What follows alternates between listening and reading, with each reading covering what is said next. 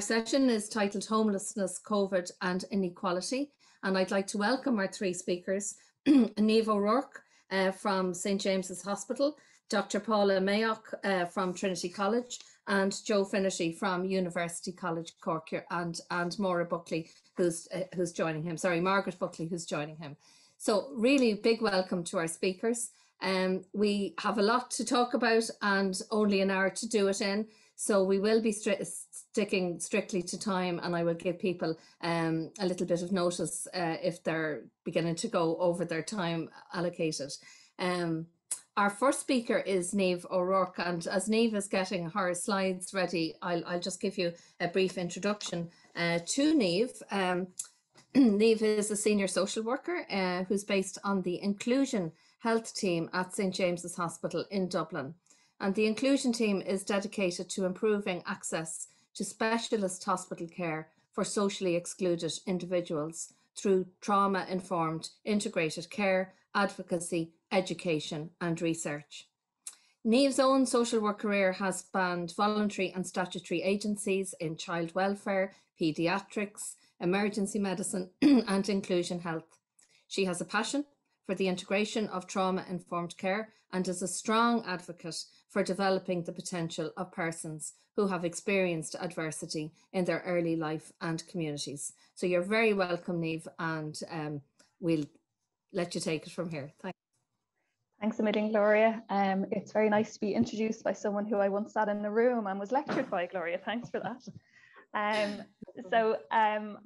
Gloria said, my name is Niamh O'Rourke. I am one of the Inclusion Health social workers in St James's Hospital.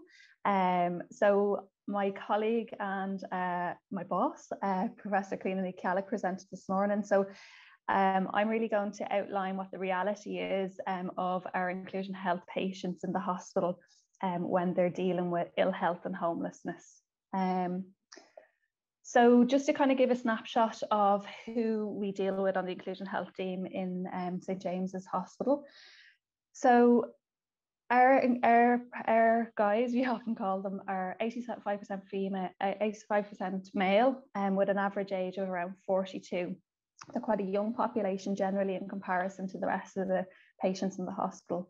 We deal with a huge proportion of people who have experienced care in their early lives. A large population of the group we work with have also experienced imprisonment over the course of their lives. We've a higher than average percentage of Irish travellers in the cohort that we work with in comparison to the general population. And we've a higher percentage of non-Irish nationals. So primarily in the Inclusion Health team at the moment, we focus solely on our homeless patients within the hospital to really advance their care needs within the hospital system through advocacy, but also to ensure that there's onward healthcare provided for them in the community. So in terms of what our cohorts are dealing with in general sense, our homeless patients have earlier frailty than the general hospital population and the general population at large. And what I mean by frailty is, I mean how advanced their aging is in their bodies, and that's shown often through their mobility. So there was a study done by a physiotherapist who worked with our team, which showed that 75% of the homeless population surveyed could not traverse a simple flight of stairs.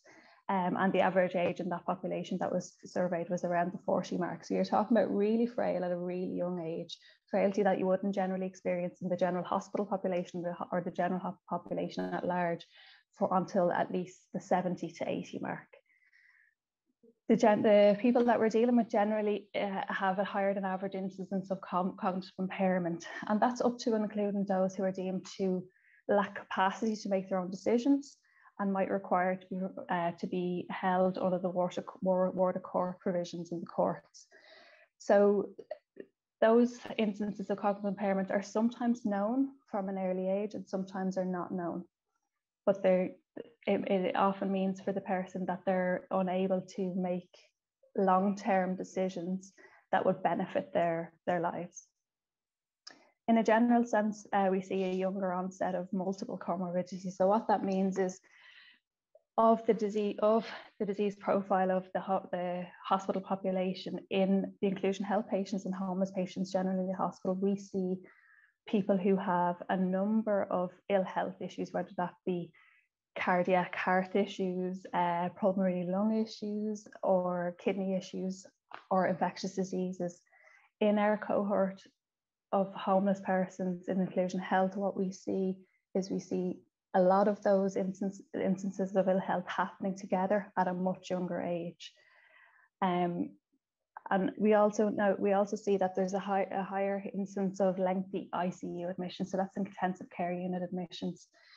People that a larger proportion than the general hospital population of our group might end up in the intensive care unit. If the guys end up in an intensive care unit, they often end up there for longer periods of time than the general population.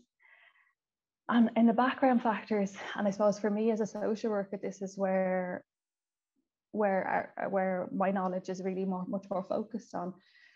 In a general sense, the people that we're working with in inclusion health, they've experienced much more adverse childhood experiences. So you're talking about neglect and abuse and experiences of separation and domestic abuse and imprisonment of a parent or mental health issues of a parent from a young age.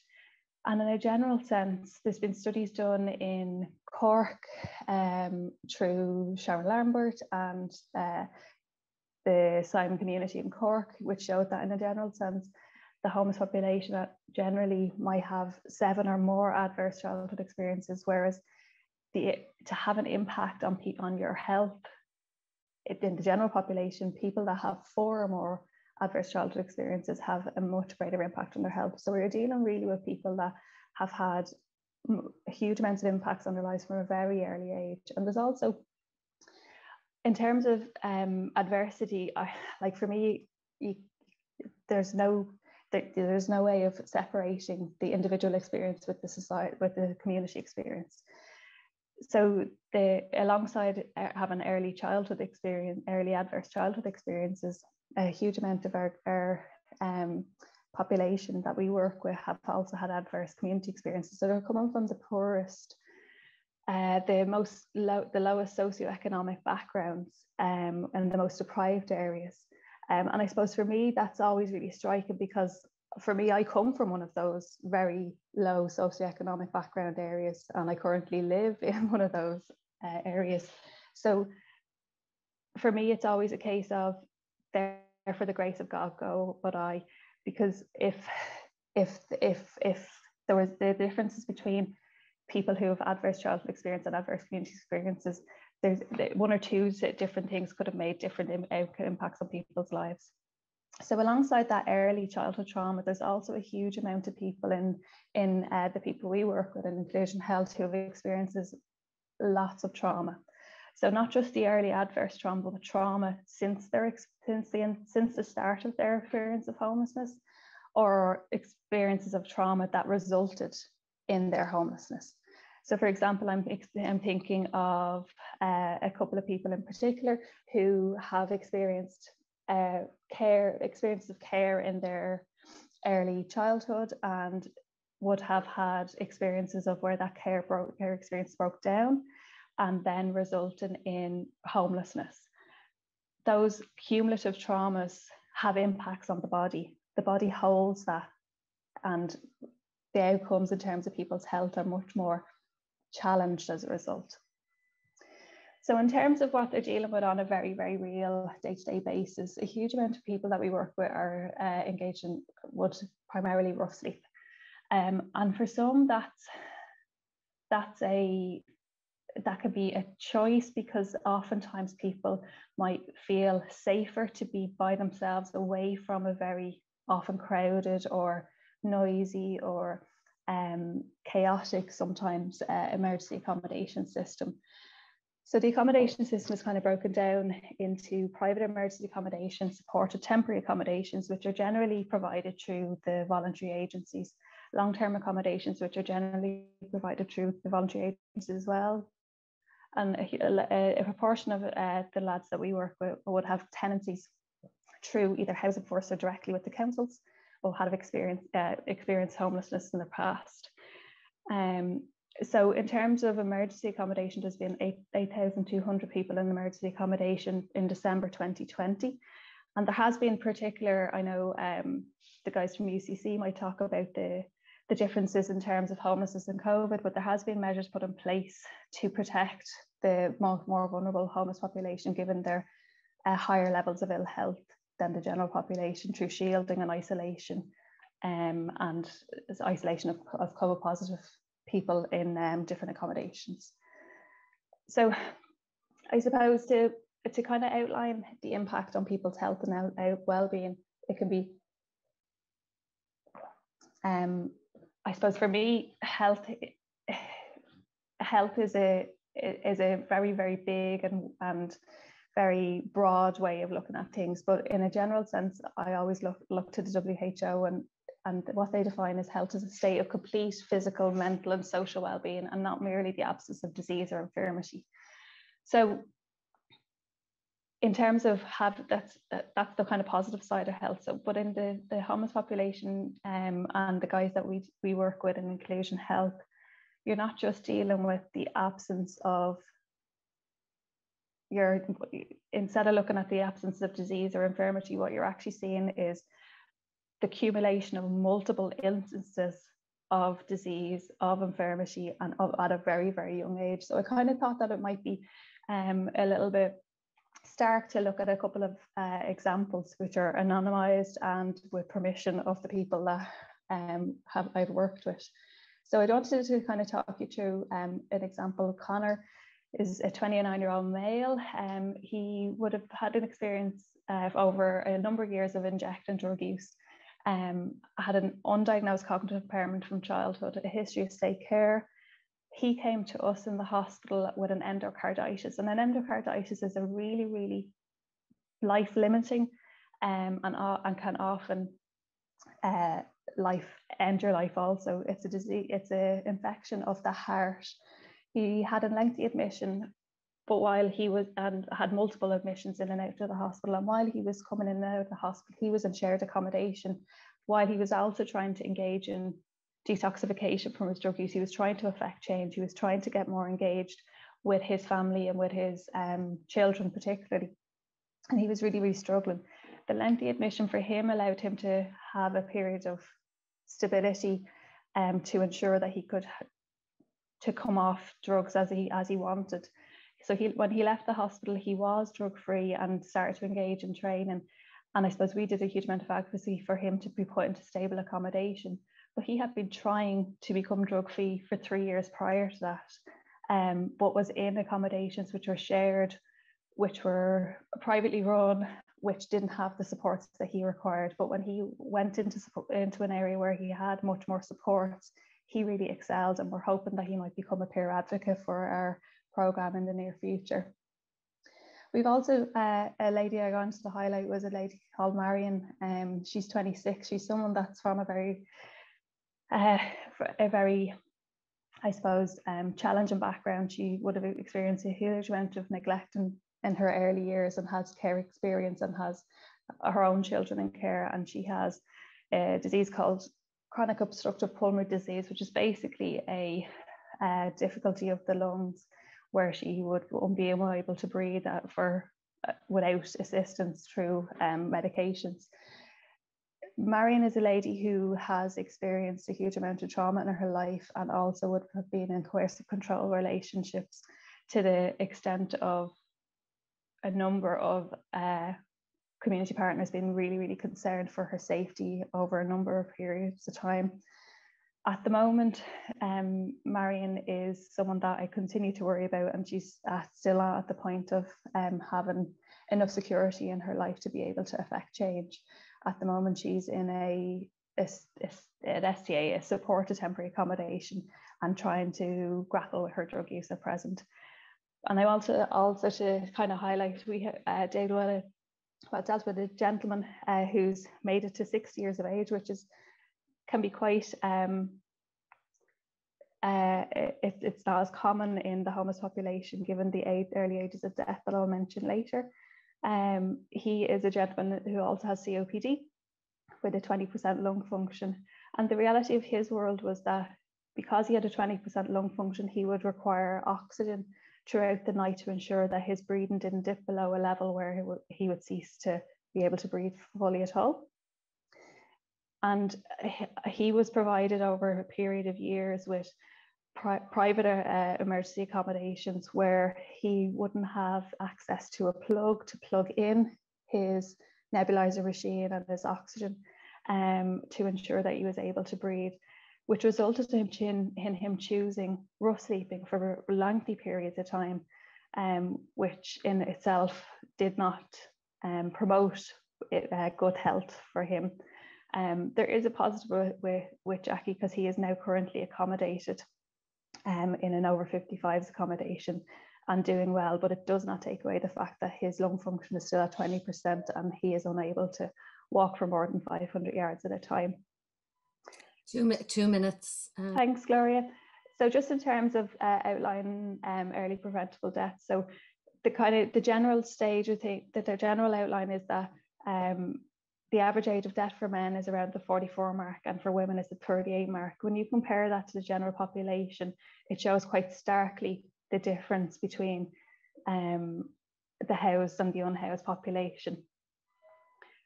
So just in terms of what could work, because I know that when Rory was setting up the programme, the conference is really around what would work for people in the future and what could work in terms of policy and provisions. What we've seen to work for some of the people that we work with is the housing first system. At present, the housing first system doesn't appear on the ground to be as fully resourced as what the policy might lay out. But what could work is that if there was provision of ample housing stock across the country, particularly in line with where people's social networks are, so that you could provide sufficient health and social care staff to allow the high enough input to link with people's needs. So what I mean by that really is to ensure that each health and social care staff would be able to visit people as often or as little as they need. And in reality, in a real term, what people require is security, a tenure to engage with their healthcare needs that have not been met over the previous years. Thanks a million for your attention, and I'm interested in listening to everybody else. Thank you very much, Niamh. Very interesting and important information. The physical burdens of exclusion are not often talked about, and the level of detail you've been able to provide with us is very important. So thank you very much. And I'm sure that will generate a lot of consideration and questions, etc. We'll move on now to our next speaker, and a very warm welcome to Dr. Paula Mayock, Associate Professor in Trinity College, Dublin. So just as she's getting her slides ready, I'll introduce you to Paula. Her research focuses primarily on the lives and experiences of marginalised youth, covering areas including homelessness, drug use and drug problems, sexuality, risk behaviour and mental health. She is the founder and chairperson of the newly established Women's Homelessness in Europe Network, abbreviated to WHEN, W-H-E-N, and she is the author of numerous articles, chapters, research reports, and lots more on these topics. So a very warm welcome, Paula, and I'll hand over to you now. Thank you. Thanks very much for that introduction, Gloria, and good afternoon, everybody. I'm delighted to be here today to speak about women's homelessness. I hope everybody can hear me. There was a bit of a problem earlier with my sound on the test we did earlier, so I hope that everybody can hear me. I want to thank Rory for inviting me as well here today. So I'm going to talk about women's, mainly their invisibility, and also I'm going to link very strongly in with women's service experiences. So I want to start by just commenting briefly on the extent of women's homelessness. So what we have seen in countries throughout Europe is a rapid feminisation of homelessness. And this, of course, has long preceded the COVID-19 pandemic. So at the moment, approximately 35% of our homeless population are women. and we're recording one of the highest proportions of women among homelessness populations throughout Europe. We also know, of course, that family homelessness is highly gendered, primarily impacting low-income women who are mothers, and typically these mothers are parenting alone. And in relation to single women, we do need to recognise that, in fact, many of these single women are mothers who are separated from their children, who therefore lose their status as mothers and arguably have been very sidelined and ignored over the years. So turning to the whole issue of gender and homelessness, well, homelessness research, of course, has long since been critiqued for its gender neutral approach. And over the years, women's homelessness has only received quite sporadic attention in the literature. Also, policy discourses throughout Europe, including in Ireland, largely ignore gender. So what we, this situation is improving slightly, but progress is very slow. Also, we do know from research in the European context that service responses lack gender sensitivity. In other words, our homelessness responses are quite gender neutral and don't necessarily address the specific needs of women. And this is because, of course, traditionally homeless service provision has been traditionally oriented towards men. So women's homelessness has and continues to remain largely invisible within both academic and policy discourses on homelessness. And it's useful to look back, and Cliona mentioned this earlier, that it can be that it's interesting and important to look back historically when we want to understand a particular situation, whether it's related to health or well-being, or whether it's related to women specifically. And we do know, of course, that historically dominant constructions have depicted homeless women, it would be in the literature and in the media, as deviant, transgressive, and by implication as largely unworthy.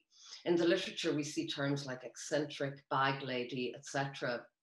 And frequently there is an underlying assumption here of sexual deviancy. Today, of course, the language used is far different, it's far more nuanced, but there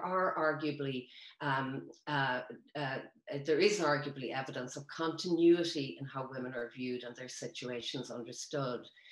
For example, prevailing ideas about women and family and the home really draw our attention to this. And we also have these categories. We tend to categorize women, singles, lone parent, families, and so on. And these constructions are visible in the manner in which women who experience homelessness then are dealt with by service responses and policy. And this is visible, for example, in the bureaucratic and organizational structures governing service delivery in many countries. Now, there are other intersecting factors that account for women's invisibility, and these include, but are not limited to, the issue of measurement and the fact that enumeration techniques very often serve to obscure the extent of women's homelessness. There was discussion earlier about hidden homelessness, and we do know that women are particularly likely to remain hidden, especially at the early stages of their homelessness. More generally, there's an undercounting of women's homelessness. For example, women who access domestic violence services are not counted as homeless in many European countries, including Ireland. And finally, beginning to emerge from the literature is evidence that women's responses to homelessness can serve to conceal their situations. And I will be returning to that point in a little while. So in terms of gendered homelessness, well, a growing body of research is contributing to a gendered understanding of homelessness. So what do we know? Well, we do know that experiences such as childhood sexual abuse and intimate partner violence, and also maternal trauma, can push women along a trajectory of housing instability and homelessness.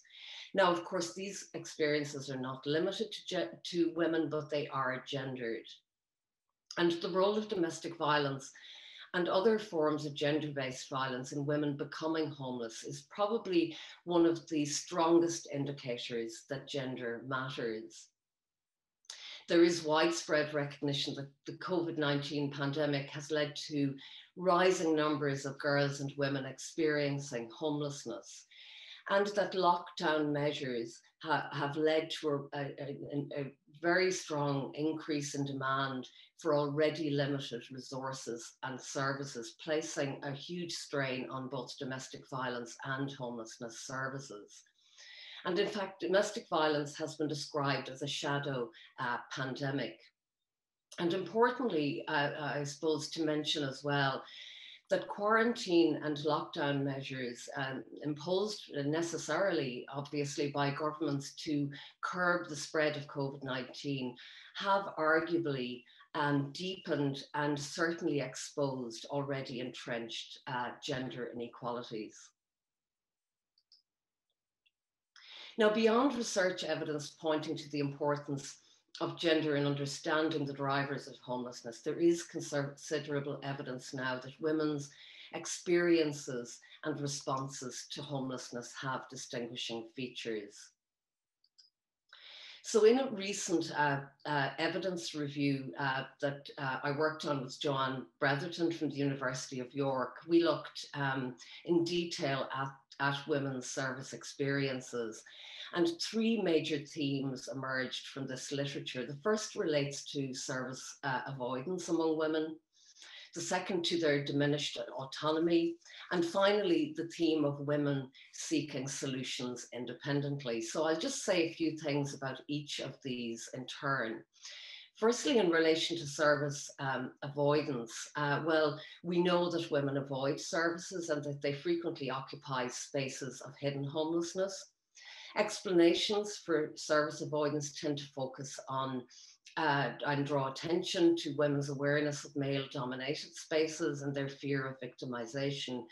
But there are other more complex reasons, and these relate strongly to stigma and to the fact that women very frequently express ambivalence about the term homeless and that they prefer to occupy spaces where they are not labeled as homeless.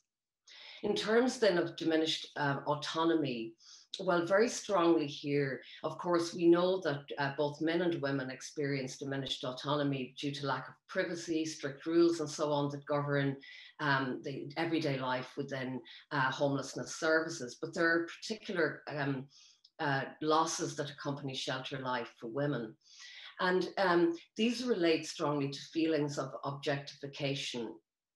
And this sense of powerlessness is also closely associated with experiences of infantilization. For example, women routinely report being treated like children by shelter staff and assumed to be incapable. And many struggle with the rules that negatively impact, of course, their interactions with their children, leading to them feeling subservient. And mothers, on the other hand, who are accessing homelessness services alone without their children, as I said earlier, lose their status as mothers and are constantly dealing with the stigma of lost motherhood. And the final theme then of women seeking solutions. And this relates very strongly to women's own responses and actions and their reluctance to remain within homelessness services. So that what we have is evidence of women effectively disappearing from the grid of invisibility and excluding themselves from services.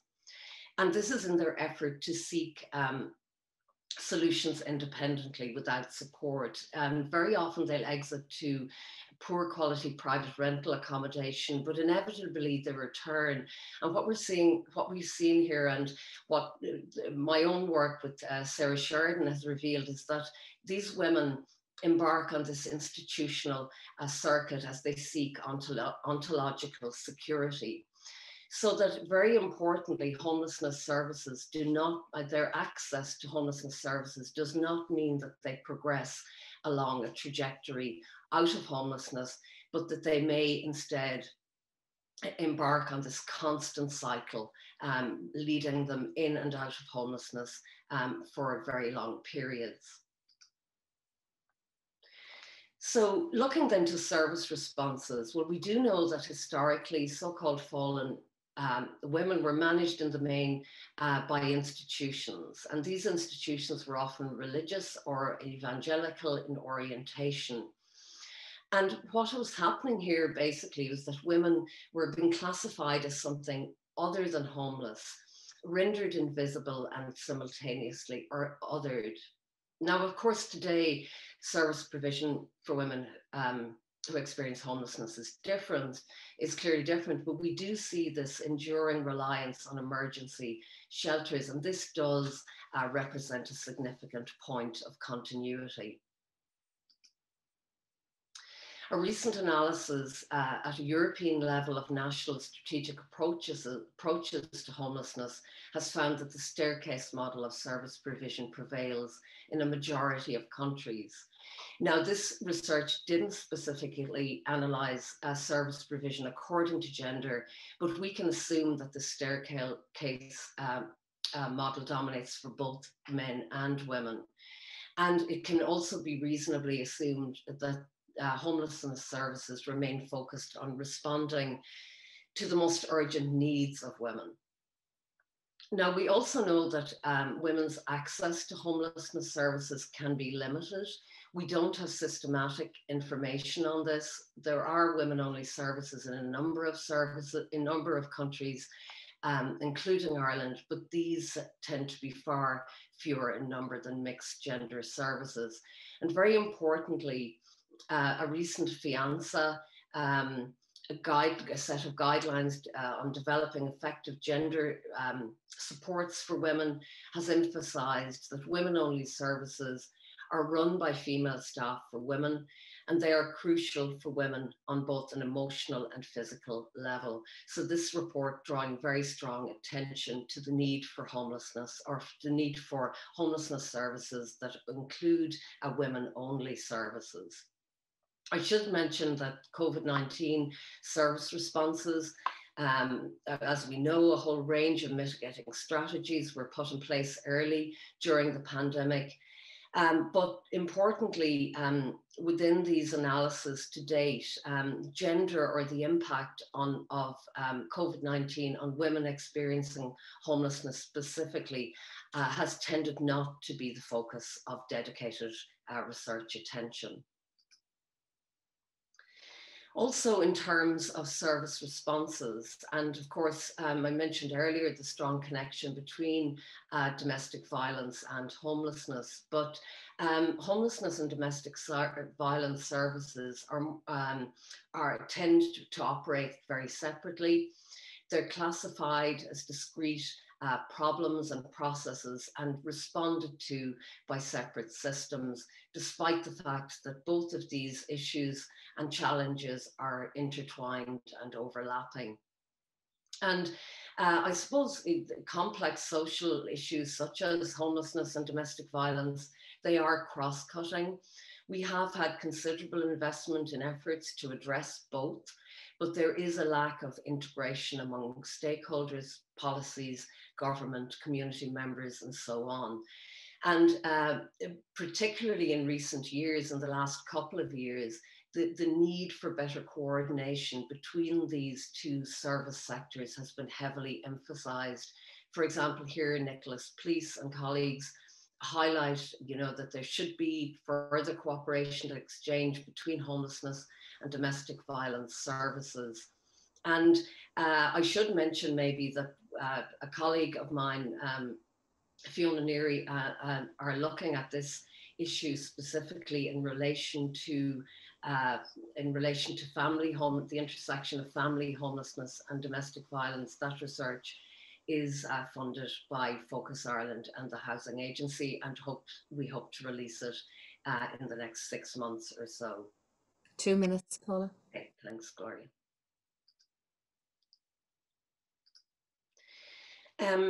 Just finally, in relation to service responses, it is important to flag issues around homeless family hubs that were basically a reconfiguration or renaming of what is essentially an institutionalizing and institutional response to women's homelessness.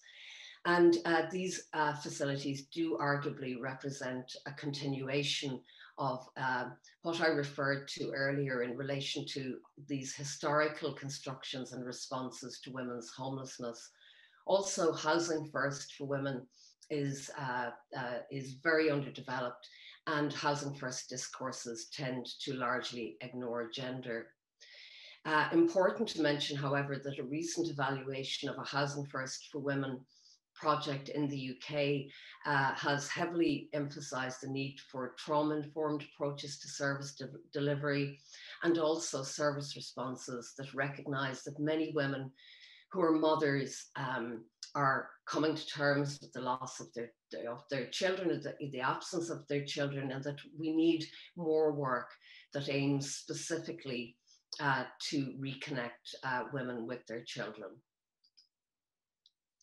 So to draw just a few broad conclusions. Well, discourses are gradually shifting and the debate is gradually changing, but progress is, in my view, frustratingly slow here. A gender perspective on homelessness is urgently needed. We have as I said earlier, we have a basic lack of data and undercounting of women's homelessness. Analyses of the impact of COVID-19 have tended not to explicitly address gender. Of course, we are all aware of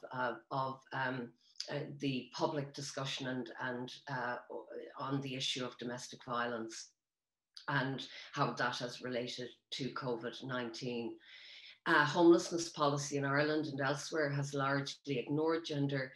And finally, there is a clear need for gendered responses to service responses that acknowledge the situations and experiences of women, and the fact that many will have experienced domestic and other forms of gender-based violence.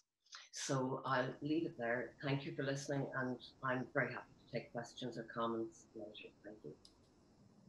Thank you very much, Paula. That was a very detailed and exquisitely presented overview of the way in which women are invisible but in plain sight in the whole area of homelessness. I'd like to remind people that there is a Q&A chat box in which you can put questions as we go along, and also that this session is being recorded and will be available on the Reboot Republic site if people want to listen again to all of this kind of rich detail from our presenters today. So thank you very much, Paula. And again, I'm sure this is going to really heighten awareness and bring out a lot of questions and thoughts for people attending the session today. I'm going to welcome our third speaker, who's Margaret Buckley. And as Margaret is getting ready to put up her slides, I'll introduce Margaret. Margaret is the author of Systems Accelerant, the responses of Simon communities to first wave COVID-19. She is a lecturer in University College Cork. You're very welcome, Margaret. Margaret is joined today by her co-author of the report, which came out in January this year, Joe Finnerty, but Margaret is going to give us the main presentation, and I'll hand over to you. So Margaret, thank you. Thanks very much, Gloria. Unfortunately, with online presenting, it makes doing a two-person presentation quite difficult. But thanks very much for having us. It's great to be able to outline some of the main findings from our recent research. So our research is called Systems Accelerant, and really what we were looking at was the responses of Simon communities to the first wave of COVID-19, and that is all of the Simon communities in the country. So just to give you an idea of this, just to give you an idea of what we're going to be talking about today. So I'll just set the context and very, very briefly look at the Simon communities, what we actually set out to do in the research, how we went about it, what we found, a little bit about explaining the findings and where we're going from here. So to set the context first, There are 8 different Simon communities which cover all of the counties in Ireland, all 26 counties. Originally, Simon was founded in Dublin in 1969 and has since expanded to become one of the leading homeless NGOs in Ireland. So I'm sure everybody here is aware. So the principal focus really for Simon is on the single homeless person, many of whom have complex needs. And as such, Simon provides a range of different services. Now, this is probably a little bit too small for everybody to read, but it just gives you an idea of the type of services available. So we have housing supports, rough sleeper outreach, the advice clinics, long-term supported housing, tenancy sustainment, family hub, housing first, health clinic and referrals, food banks and or soup runs, personal development and activities, and regional support services. And again, as you can probably see from the little bubbles, while not all of the Simons will be able to offer all of the services, they all are offered somewhere. So what the purpose of the research was in the first place was we wanted to evaluate the responses of the 8 Simon communities to the challenges posed by the first wave of COVID-19 during March to August last year. And really what we were looking at was the Simon community's perspective, but also of the key statutory respondents. So that was a number of different local authorities and people from different branches of the HSE as well. So just how we did it. We did online qualitative interviews with managers from the 8 Simons, the corresponding HSE and local authority personnel. And for the larger Simons, interviews were conducted with a number of different Simon and statutory informants across different roles. So we had emergency, we had housing support, street outreach, we were looking at, say, addiction and counselling services as well. In total, we interviewed 19 people. So we got quite a nice broad overview of everything that was happening from a couple of different perspectives, which is great. So I'm just going to run through the selected research findings. This is going to be a little bit of a whistle-stop tour, I'm afraid, but if anyone is interested, the report is freely available online, which goes into a lot more depth. So first of all, there were several challenges, as you can imagine, facing those Simon communities that provide emergency accommodation in terms of decreasing the density and the number of people in shelters. So as a result of high numbers of people in emergency services, space was a real issue in attempting to keep service users and staff safe. That then involved decanting, as it's called, existing residents into other services or facilities, which required, as you can imagine, very substantial organisation and planning work. So just to give you some examples, we have quotations throughout just as illustrations of the findings. So the immediate thing was how you create distance in services that are oversubscribed. The shelter is always over capacity, and the normal practice would have been to try and bring as many people in as possible. And again, there's a very big piece of work between ourselves and the City Council. And I think there is a link here between what happened with Simon and what Paula mentioned a few minutes ago about interagency cooperation, and that's going to come out a little bit more as we go on. So yeah, big piece of work between ourselves and the City Council around identifying people within the shelter who could move to other options, which was great. So I'm not going to read through all of the quotes. But one of the big issues, you know, was that people were trying so hard to battle against kind of bureaucracy and the red tape to help people into safe and secure accommodation while they could. So on the left there, we have one quote from the local authority in that they had a battle on their hands, and on the other side you had a lot of the people didn't want to go because there was no support. You know, the support wasn't there on site the way it was in the STA, support temporary accommodation.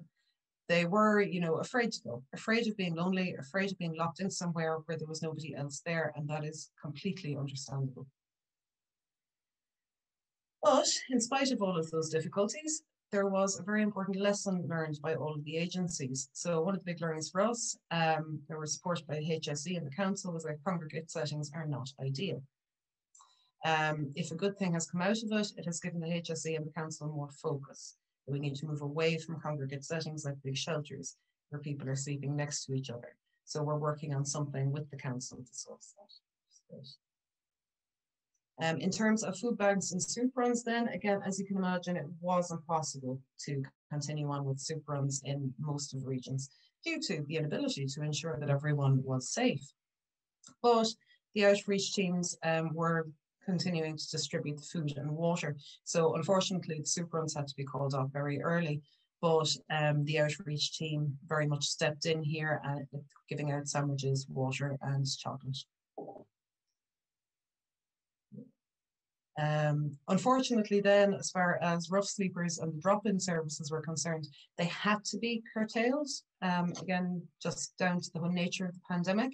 But in some areas, restricted drop-in facilities by appointment continued on to allow people, showers, washing facilities, if they needed, cooking facilities, or even just to get food. But then it was on appointment basis so that social distancing could be maintained. Then, of course, we have, during the peak of the crisis, the number of rough sleepers decreased principally as a result of their accepting accommodation. And the changing nature of the accommodation offer then was pivotal in that regard. So nobody who comes into self-isolation from rough sleeping is going to be exiting. It should be too rough sleeping. We worked very, very closely with the local authority around exit planning. So exiting people into more stable accommodation. Some exited into B&Bs, other into shelters, others to Housing First, which one of the regions has a family hub, which meant, and actually in that particular region, it meant that a lot of the families were fast-tracked into social housing, which again was great. So as you can see from the quote there, so about 2 weeks, we moved 10 families out. Some went to local authority housing, some went to other AHB housing, and some went back to a hotel or B&B accommodation. That was only for 2 families, and it was only while they were waiting for their accommodation to become available that that happened, which again is fantastic. In terms of tenancy sustainment, much of the work in tenancy sustainment had to be moved to telephone support, but some of the work continued in person. Moving to telephone support is difficult for both staff and clients because both are used to, of course, face-to-face meetings, but they did actually manage it in some way. And as you can see there as well, I think it was a challenge from the service user perspective in the sense of they just wanted people. So why are you going again? Sure, you're just in the door. Would you not bring me such a place? Would you not do whatever? It's that kind of frustration. And again, that's completely understandable. In terms of housing support and Housing First, much of the housing support again had to be moved to telephone support only. So there wasn't any face-to-face meetings. Some of the people were okay with that. Some of them couldn't manage it as well as, again, as you can see from the quote there, some of them wouldn't have great life skills such as cooking and will always use the drop-in centres, and of course they were closed. So they soon actually became very, very isolated and they very limited wraparound supports because, again, of the regulations. But despite all of those difficulties, Housing First services were expanded in some instances. So intensive support was maintained throughout, and not just maintained, but the service actually developed in that more and more tenancies were filled as they came along. Throughout the pandemic, the service managed to support the people involved and didn't press pause on more people coming into the service, which is a fantastic step forward. In terms of long-term supported housing then, so we had challenges of containment and mitigation, likewise confronted other congregate settings. So in terms of encouraging residents to comply with distancing and hygiene guidelines. So it's very hard to social distance when you live in a congregate setting, as you can imagine, and where your meals are catered for. So the service had to go through a very rapid change of how we're going to facilitate keeping people safe, keeping their team safe, and being able to provide the care necessary. 2 minutes, Margaret. Okay, I'm going to skip forward. I'm sorry. Going very quickly here. So there were some practical difficulties in relation to social distancing. Okay, I'm going to stop with the quotes now. I'm going to assume everyone can read them themselves. In terms of addiction and counselling, again, all of that moved to either online or to video platforms. Some clients were actually okay with that and some of them actually preferred it. Others then not so much, again, so used to the face-to-face situation. And in terms of methadone services, it was actually expedited in some areas, which meant that people with addiction did not have to wait for long periods of time to be included. So methadone being made more widely available, coupled with people being accommodated in suitable accommodation, did actually result in some of people's addictions becoming more manageable, which was great.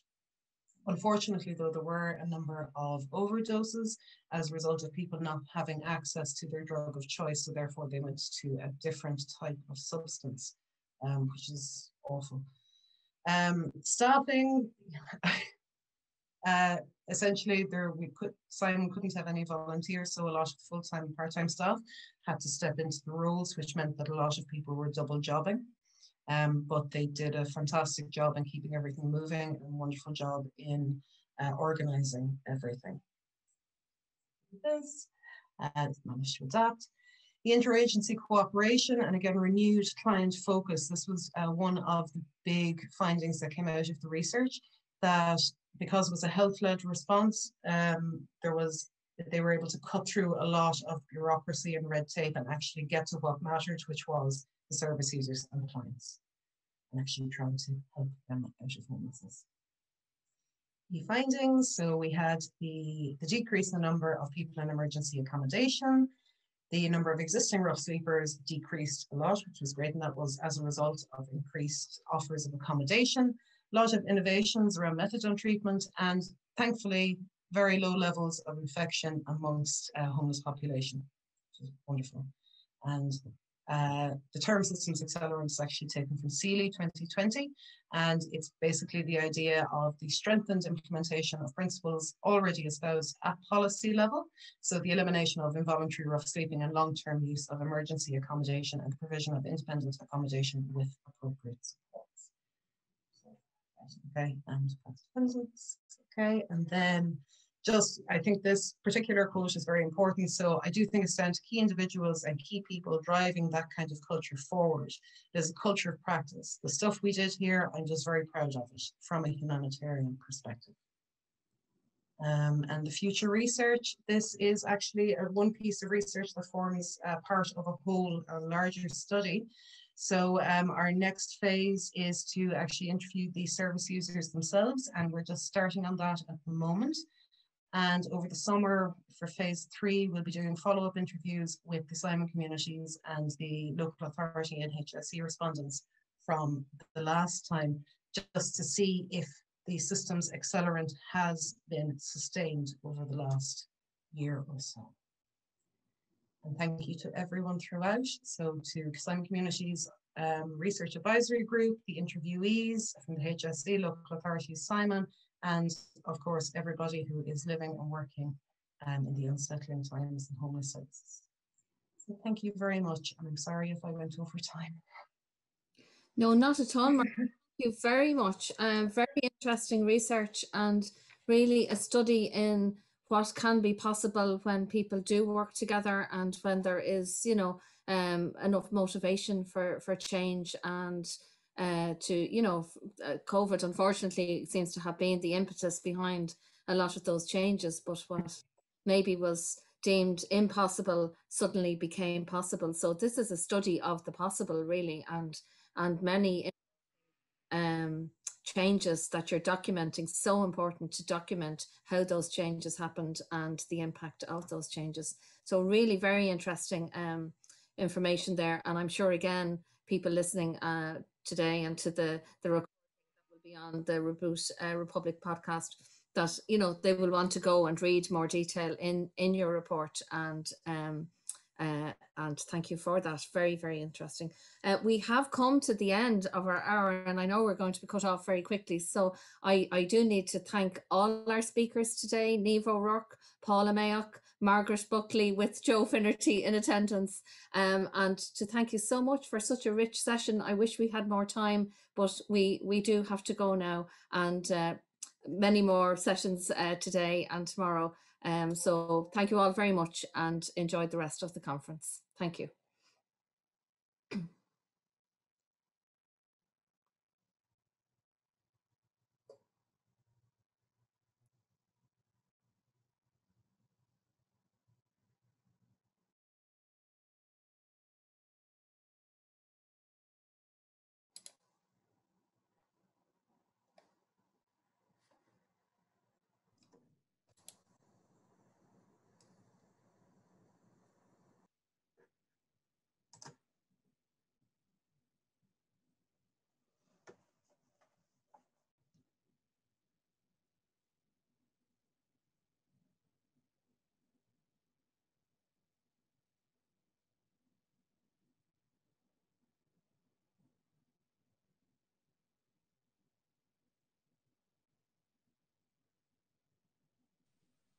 Yeah, you're good to go, Tanya.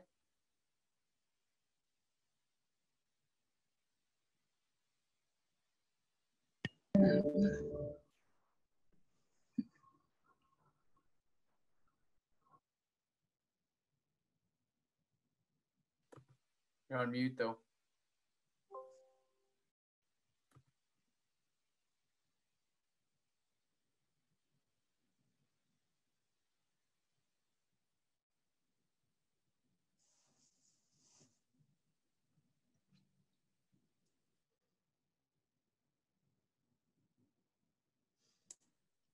Tanya, you're on mute. Can you hear us?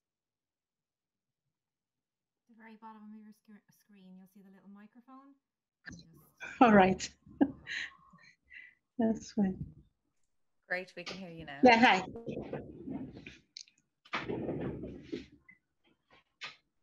Yeah, hello. Can you hear me? Yes, great. You're on and now live if you'd like to. Oh, are we live? Lovely.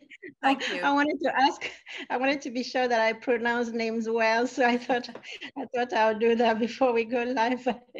It's fine. Don't worry. Thank you. Thank you very much. Thank you very much. It's my pleasure to introduce Mike Allen and Saija Turunen. Mike Allen is a director of advocacy, communication, and research at Focus Island. He has held the position of president of the European Federation of National Organizations working with homelessness, FINSA, and is a former member of the National Economic and Social Council, NESC. And Saija Turunen is a research manager with the Y Foundation Finland. The Y Foundation is one of the key national developers of the housing first principle in Finland. The Y Foundation offers affordable rental housing and are a leader in the eradication of homelessness.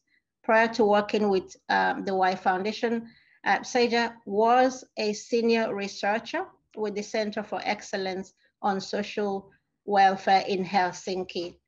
So it is my pleasure to welcome both of you. We look forward to an informative and insightful hour and to benefiting from your vast insight and expertise in the area of housing and homelessness, especially in Ireland and Finland. I also want to welcome all attendees to this session of the conference and to encourage all to please share this event by tweeting and posting using the hashtag #HomeAHumanRight. I also want to mention that this session is being recorded and the recording can be accessed on Rory's platform on his podcast, Reboot Republic. I believe it's also, this will also be posted on MASI website. So it's just an hour, so I wouldn't take much more time, so that we, hopefully we'll be able to have time to take a few questions. So if I can start with you, Mike, I'll open the floor for you to start. Thank you. Great. Thanks very much. Well, I put slides. I don't know. Can you see the slide? Yes, it's just not in presentation mode yet. Yeah. Is that okay? Perfect, thank you. Great. I was enjoying subtitles there. I thought Saija's organization, which is one of the leading organizations in homelessness in Europe, appearing first of all as the Why Foundation as opposed to the Y Foundation was good until that was followed up by the Wife Foundation, which I think is even better. And then that was just as I thought that it couldn't get any better. Rory Ahern turned into Aurora. So it's great fun. So if you don't enjoy my presentation, I hope there are at least some interesting things on the subtitles which will keep you amused. What I've been asked to talk about is ending homelessness. I think the conference today and tomorrow is exploring a whole wide range of issues to do with housing and to do with homelessness itself. I mean, from the point of view of organisation, one of the largest housing and homeless organisations in Ireland, our primary interest in homelessness is in ending it. Quite clearly, we have a huge interest in understanding it and working with it. But this notion that the primary engagement with it should be to end homelessness is extremely important. So really thank you for allowing me to speak on that today. When we talk about ending homelessness, there are essentially two types of negative reactions which emerge immediately. And the first of those is that it's naive, or that it's utopian, or that, well, you're very foolish because there's always going to be somebody who's in crisis, or that it's just impractical, or the particularly cynical one is that you don't really mean it because homeless organizations don't want to end homelessness because we're more interested in our own survival. Those are very, very strong responses when you talk about this idea. So I think in response to that, I think you have to be very clear about what we mean by ending homelessness. It would be naive to say that you could arrive at a situation where at all times, everywhere, somebody had a safe and secure place to be. There are crises that happen in people's lives. There are natural disasters. There are a range of reasons why, for a period of time, somebody late in the evening might find that they could no longer stay where they expected to that night. But that doesn't mean you can't end homelessness as we understand it. Our idea of ending homelessness is if you were in a situation where the experience of homelessness was rare and short, or rare and brief, or where few people became homeless and no one remained homeless for long, we would be happy to say that we've ended homelessness. In some senses, it's comparable to the idea of full employment being the end to unemployment. Everybody knows that in a situation of full employment, not everybody at that moment has a job. But in a real situation of full employment, there should be nobody who's out of a job for a long period of time. Some people have used this phrase functional zero for homelessness, which I think can be useful, which essentially means that you've reached this point where homelessness is brief and rare. I think there are some warnings you'd need to use in terms of adopting that, in that some of the American organizations using it simply use it to mean a situation in which the same number of people enter homelessness as leave it, which, if there are a large number of people homeless at the time you start that process, could mean that you would have a very significant number of people homeless for a long time and still be claiming to have reached zero. So like many terms we've tried to use to describe social progress, it has been captured by some organizations to find something very different. It's still a very interesting idea that functional zero homelessness. Would there be any need for homeless services at all in such a situation? Well, there would be a lot of need for strong prevention services, tenancy sustainment, and a whole range of other services supporting vulnerable people. People who at the moment experience homelessness, but would still need supports in their lives and various forms of social supports to even in a situation where you ended homelessness. And you need a small number of shelter beds, and Saija's talking after me, and the achievements there in terms of what they've done in Helsinki are a good example. They don't claim yet to have ended homelessness in Finland, but the number of shelter beds they have, which appears to be sufficient for their needs, is tiny compared with what we have. The second response you get when you say you want to end homelessness is probably more insidious. It's well, of course, isn't that common sense? Sure, we're already doing that, so we don't need to change. And it's just an add-on piece of rhetoric that organizations can add to their existing set of services. So I think it's very useful to look at what we mean and what the sort of beliefs we might have about homelessness if we were doing either of the two things. So what I want to do is to compare the goal of ending homelessness with the objective of managing homelessness, and explain a little bit how they're different ways of thinking about homelessness, and then talk a little bit about what difference it makes depending on which of your objectives that you have. So that screen there tries to divide some framework in which, on the left-hand side, the sorts of things that you talk about and think about or understand to be homelessness if you're managing homelessness, and on the right-hand side, what you might be thinking about if your objective is to end homelessness. So in the managing homeless framework, we tend to concentrate enormously on rough sleeping. We say, and the sense that rough sleeping is real homelessness, and that's where we need to put our energies. The Ending Homelessness Framework, we have a much wider definition of what it means to be homeless or to be living in precarious housing and hidden homelessness and all the rest of it. And a recognition that while rough sleeping is appalling, only about 2% of people people who are even officially homeless in Ireland ever rough sleep. On any given night, it rarely is more than 1%. Similarly, if you're looking at a managing homeless framework, you tend to get language like some form of homelessness is inevitable, while the Ending Homelessness Framework sees that homelessness is actually caused by public policies and that those policies themselves are capable of being changed. The Managing Homelessness Framework tends to see homelessness as caused by addiction and mental health issues, that the best response from homeless organizations are soup, sleeping bags, hot meals, and so on, and those make a big difference. And it tends to see homelessness as a social problem, while in the Ending Homelessness Framework, there's a recognition that homelessness is caused by housing systems. And yes, it does fall most heavily on those with addictions and mental health issues, but they aren't the cause of the homelessness. It's the housing problems that are.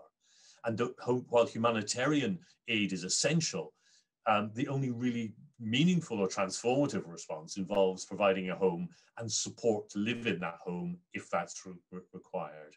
And that homelessness is of course a social problem, but it is primarily a housing problem. And from a point of view of managing homelessness, there's a very strong emphasis on a need for compassion around homelessness. You hear a lot of discourse around compassion one group doesn't just have compassion. Leo Varadkar was very frequently, his interventions on homelessness are claims that compassion is something that he feels about homelessness and other people do. Very often that sort of language belongs to the Managing Homelessness Framework. People who are ending homelessness, of course they have compassion for people who are homeless, but they primarily see people who are homeless as rights holders, people with dignity, people with human rights, people whose situation must be transformed rather than that we just feel compassion or indeed pity for them. So those are, I think that begins to see, if we talk then about ending homelessness, not just as a piece of rhetoric that we can add on to our press releases, but as something which is quite distinct from the frame of mind which you would have if you're just trying to manage homeless. I want to say as well that it's really important to say that I'm not saying that everybody who wants to manage homelessness is bad and people who want to end homelessness is good. It isn't like that. Many of the people and organizations who work with the concept of managing homelessness care deeply about people who are homeless. I mean, many of the religious organizations which do so much work around the world see homelessness as an inevitable part of human nature, and their role is helping homeless people. And they do an enormous amount of good. So I'm not dividing it into good and bad. There are those amongst the managing homelessness side who, well, you might use the word bad, and I'll come back to some of the sort of, if you like, policing forms of managing homelessness and mention them along the way. But I do believe that a deep understanding of the nature of homelessness, how it comes about, and the capacities and potential of our society would bring you to the situation of believing that ending homelessness is actually the objective that you need to set. So if I talk briefly about what that would mean at a high level, it's useful to look at a specific instance where having a ending homelessness framework and objective might lead you to behave differently than we currently do within our managing homelessness framework. And an example I want to use is one that's been very controversial over the last number of months and over the winter, which is the use of local connection rule in terms of access to homeless services. This is a rule which is applied by local authorities, which when a person presents to homeless services and it looks for emergency accommodation, they're asked whether they have a local connection, a connection with the local authority area where they're looking for the emergency accommodation. And failure to satisfy this criteria can lead to a person being turned down for emergency accommodation, essentially being forced to sleep rough. This is a very complex area, and those of you who are familiar with it will probably be pleased to know I'm not going to go into all those complexities. It is important to say, though, that most people, including Focus Ireland, believe that local authorities are misapplying the rule and the way that they apply it is in itself wrong. But I'm not going to go into that. I'm going to go into the way it's actually operated. Local connection has a very, very long history. It goes back at least to the Poor Laws, and it goes back to the history in which people who are living in poverty and who are in need were helped by their local parish. And local parishes perhaps reasonably said, we're going to look after people from our parish, but we're not, if we do that well, people from other parishes will come here, and then we'll end up having to look after everybody's poor. So we will end up being treated as fools because we'll have to support everybody. So we're only going to support people who need our help from our area. And that notion of looking after your own has followed through in legislation, not just in Ireland, but right across Europe. And there's a very interesting European Observatory study on this, showing its connection in every European country. And it's followed through into Irish practice in terms of local authorities seeing themselves only have a requirement to provide emergency accommodation for people who have a local connection with their area. So this is quintessentially a managing homelessness approach, because it means that a person who is destitute has nowhere to sleep that night. Their first engagement with the public service, which is meant to support them, circles around a question which is essentially about who's going to pay for this? Whose responsibility is this? Is it mine? If it's not, where can I send them? That is a question about how we manage homelessness, and it is never a question about what the actual person needs and what's in their best interests. I would argue that a national objective of ending homelessness would turn that on its head. That such a first engagement to the person from Carlow or Sligo who is in Dublin, or the person from Dublin who is in Sligo, instead of saying, where do you belong and who is responsible for paying for your emergency accommodation, it will be about what is in your best interest, what do you need, and how can the intervention which starts today contribute to ending your homelessness and indeed homelessness in general. And sometimes that might mean that the best route for such a person is to go back to the place where they have family connections and friendships and other social connections. In other occasions, that might be the very last thing they could do, because they may be homeless because of debts, and they may actually be in fear of their life going back to where they are. Or they may simply be ashamed of what has happened to them, and they're better able to deal with their homelessness if they're in a neutral place where nobody actually knows them. But those decisions will be made on the needs and the perceptions of the person as to what's best for them, rather than a management question about who's going to pay for the roof over your head. And I think people recognize in that a fundamental difference in the way that our services, our public services and from local authorities engage with people from the very moment that they turn up at the door or are on the, as of today, are on the phone. So that's one example where you can see that this is fundamentally different in the way that we would approach the issue. But there are a number of other ones which I just want to briefly mention. For instance, the one managing homelessness, and this is the pernicious managing homelessness measure, is the use by shops and other architects and other designers of our street environment to use a hostile environment to prevent people from rough sleeping. That is a way of negatively managing homelessness. So we're not going to deal with the issue. We're going to make sure that the rough sleepers and people who are homeless aren't visible. Begging restrictions and other sort of street street policing measures are exactly the same. But how would we approach an issue like hygiene facilities, like showers and toilets for people who are street homeless? Should we see those? I would tend to see those primarily as providing facilities to allow homelessness to continue, rather than taking an approach that you wanted to end homelessness. So if somebody is sleeping in a tent and needs a shower, wouldn't it be better to respond to that by providing them with a home, rather than providing them with some sort of mobile shower?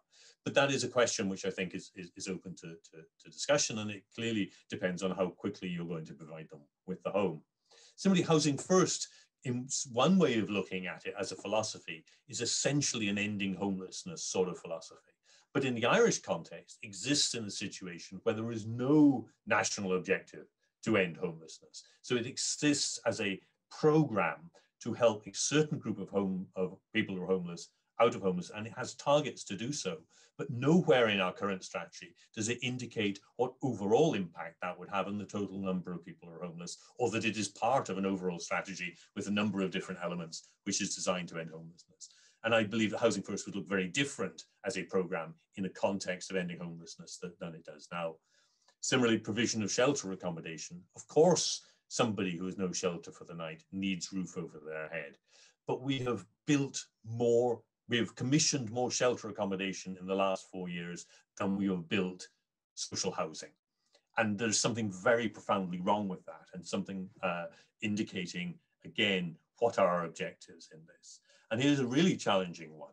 If we're wanting to end homelessness and all our energy goes into ending it, what about the sort of therapeutic interventions for children in homeless families, which we talked about earlier in this conference? Are we not, is the sort of work that Focus Ireland and other organisations does in trying to support those families in managing homelessness question? And I think the answer to that is yes. And so it's a slightly different way of looking at the dichotomy I set out before.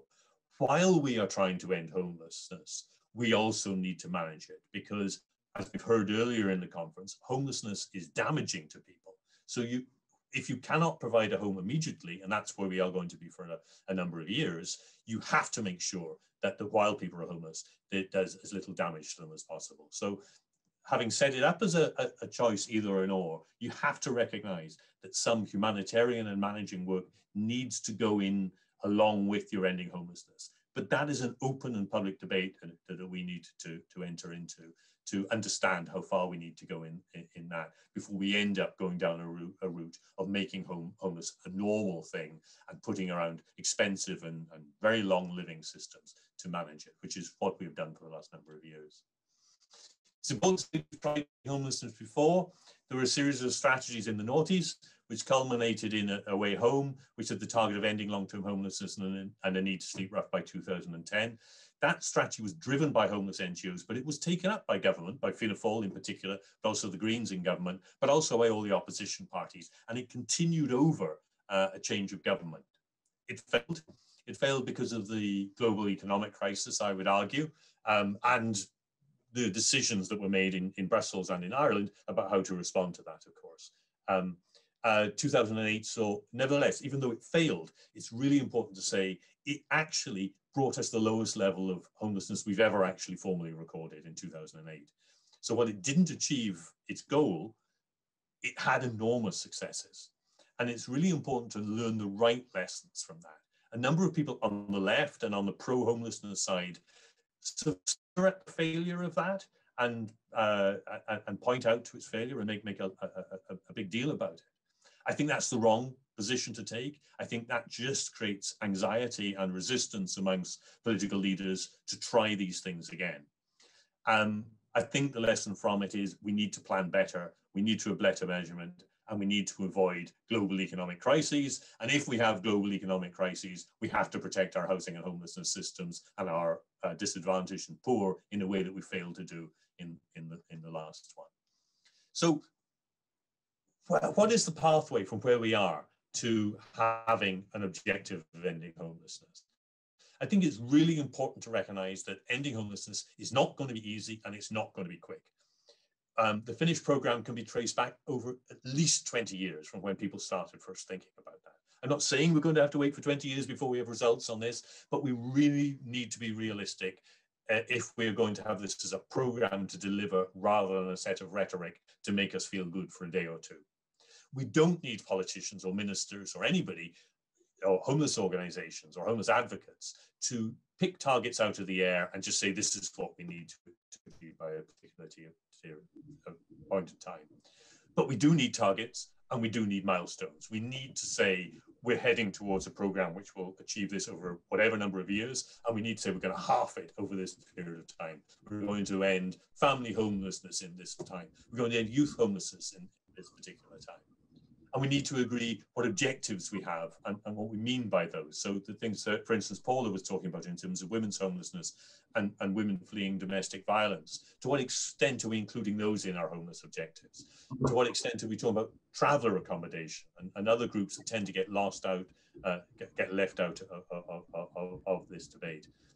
I don't think, I'm not saying that we can end it, that we're not trying to end in a position where there are no housing problems at all.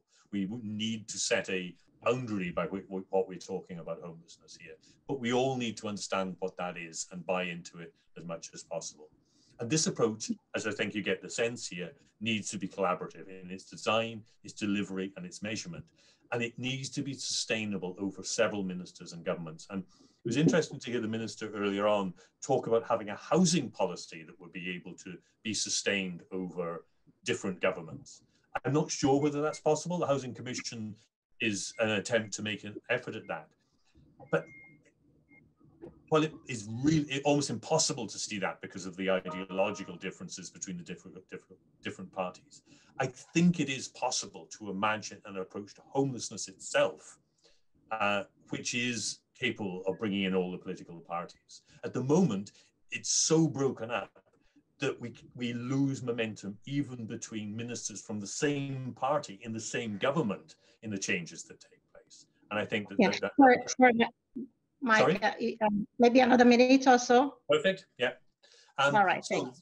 Perfect. So the next stages in this campaign, what we need to do next. Well, Folk Sound's been running a campaign over this for the last number of months. We've got well over 10,000 signatures highlighting the importance of this, and we're going to be handing those to the leaders of the three government parties in the next couple of weeks. The minister has started this commitment to have this Houses for All strategy. We argue that ending homelessness has been named as the central organising principle of that strategy. If it's not, if it's just we want to reduce homelessness or we want to make it better for people, it will not end homelessness. No country has managed to make significant inroads into the level of homelessness they experience without having the objective of ending homelessness as part of what they're going to do. We're not asking that the minister's new strategy should include the new targets, but it needs to set out a clear process by which those targets will be arrived at over the rest of this year. It needs to contain a commitment to review the existing legislation around the definition of homelessness, about preventing homelessness, about recognising that families become homeless, about the fact that people have rights when they're homeless, rather than that it's all just to the discretion of the local authority. And crucially, and very relevantly to the whole theme of this conference, that whole approach of ending homelessness has to be underpinned by the understanding, the legislative basis and the constitutional basis that we understand that there is a fundamental human right to a home, which we recognise in Ireland, and we are going to mobilise our capacity as a society and as a state to deliver on. So thank you very much. Thank you very much. Sorry, I didn't remind you that you had 20 minutes. Sorry about that, to have interrupted you. But thank you very much. That's very insightful. I hope this, well, perhaps when the next speaker finishes, we can compare and see how, Ireland what we can learn from Ireland from Finland for Ireland. And it was interesting to hear you emphasize ending homelessness rather than managing it, because anything that is managed can be it kind of sounds like patching up. So we should ask ourselves then, can we patch up, for example, racism? If we patch it up, would that end it? Can we patch up direct provision? If we patch it up, so it's ending it, ending homelessness, and I would take that. That's crucial to understand. Another thing that you mentioned there was the local connections aspect of providing intervention by local government. I suppose that presupposes or assumes that all homeless people come from a local area where they have long-standing connections. perhaps going back to generations of their families, or a heritage to the area, which excludes like people like travelers, the new Irish, and other migrants. So that was also interesting for me to hear. Thank you very much, Mike. For time sake, we go on to the next speaker, and we see if we can have time for questions after that. So I introduce now Saija Turunen. As I said earlier, for those that joined after I introduced her, she's a research manager with the Y Foundation Finland. The Y Foundation is one of the key national developers of the Housing First Principle in Finland, and the Y Foundation offers affordable rental housing and are a leader in the eradication of homelessness. And prior to working with Y Foundation, Saija was a senior researcher with the Center for Excellence on Social Welfare in Helsinki. I welcome you now, and I leave the floor open for you. Thank you. Thank you very much. I hope you can see my presentation there already. And thank you very much for inviting me to come and speak here today. Yes, I've been a research manager in Y Foundation now for 4 years. I actually lived for 10 years, not that far from you, just across the water in North Wales. I did my studies and I worked for a while at the University of Bangor in North Wales. So I've had some really good times also in Ireland, but please, that doesn't have to go on Twitter. I was asked to speak today about eliminating homelessness in Finland. I will first talk about the recent developments. I will show you what the situation is today. I'll tell you a little bit about why we do what we do and how we do it. Then we have a look at some things that have worked, and also some challenges that we have faced and are still facing. And I will end my presentation with the critical elements that you need to eliminate homelessness from the Finnish perspective. But firstly, I will introduce very quickly my organization and our role in ending homelessness in Finland. We are the 4th largest landlord in Finland. We both build and we buy apartments. We've got about 17,500 apartments at the moment in total, and these include housing for special groups, for example, people who are homeless or who are at risk of becoming homeless, and also this includes affordable rental housing. We are one of the key, as you said, we are one of the key specialists in homelessness work. We, for example, we coordinate the National Development Network on Housing First. We are non-profit and have no political affiliation. We do advocacy work both nationally and internationally. We've got a fairly new strategy with 3 key objectives: the social and economic well-being of our tenants, and also the transition towards carbon neutral living.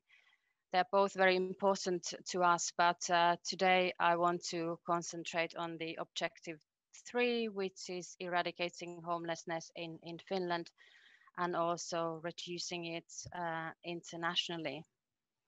And what this means in practice, we want to eradicate homelessness from Finland by 2027. This 2027 is not just a random number. It's exactly the same number that has been stated in our current government's program. The other key element in our current strategy is the housing first model. It's been in our national strategies since 2008, and we want to strengthen and develop our way of implementing housing first. I think this is the main reason why I'm here today. For some years now, Finland has been the only EU country where the number of homeless people is on the decline, and also this is the reason why we wanted to highlight the international aspect in our strategy. What I mean by this is that we want to take our lessons abroad, but of course it's a two-way thing. We also want to learn from others because our work is not yet done.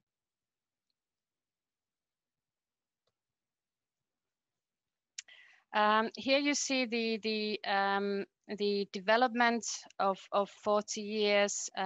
We started our more systematic data collection in 87. Every year we ask our municipalities, I think it is mid-November, we ask them to report back what are the number of homeless people in their services. You can also see there at the end how we should be doing to reach our goal, and the recent numbers from 2020 actually show that we need to speed up our work to get to zero homelessness by 27. We are also in the process of developing our data collection. We are not doing it on the ID level, but that's the aim, that we should have a slightly more sophisticated data collection system.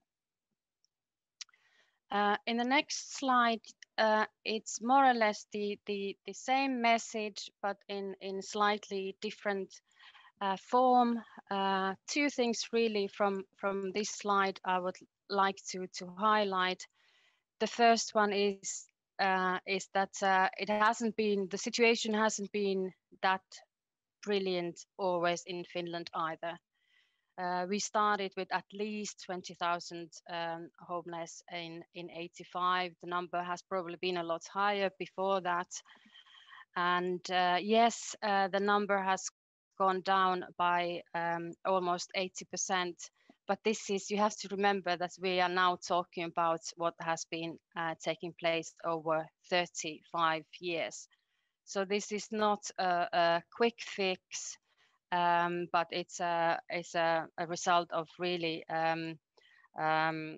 persistent work with heavy political backing. And it also takes, the list is long, it takes resources and investments and structural changes, coordination, cooperation. I will talk about all those in a minute. But before that, just I wanted to show quickly the details of our situations now. So when we collect the data on the homelessness or homeless people, they include people who stay with friends and family, and they contribute about 70% of the total number, which was last year 4,300. Most of them are short-term homeless, and about a quarter are long-term homeless.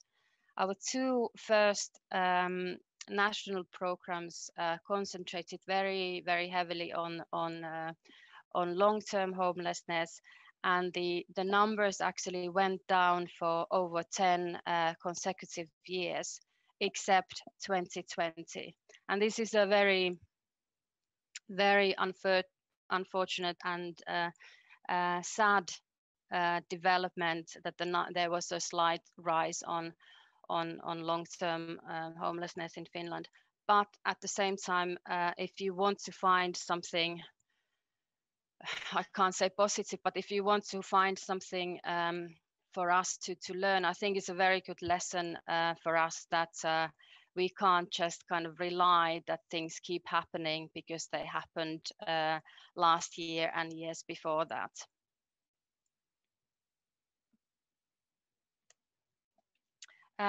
Moving on to why it makes financial sense. There are two studies here, and the one on the left looking at the use of emergency health services, social services, and legal services. They were looking at people 5 months and before being housed and 5 months after being housed, and they found that there's a saving of 15,000 euros per person per head per year.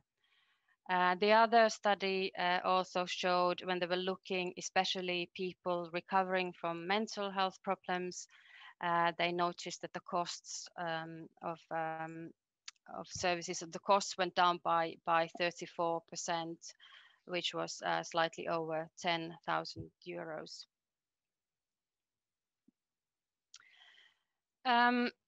More reasons on why, and this is a little history lesson now for you.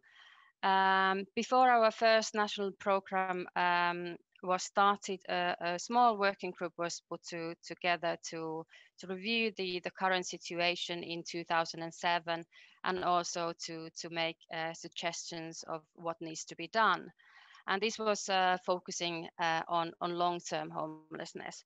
And it was a very interesting combination of people in the working group. There was a bishop, there was a medical doctor who's also a big-time activist.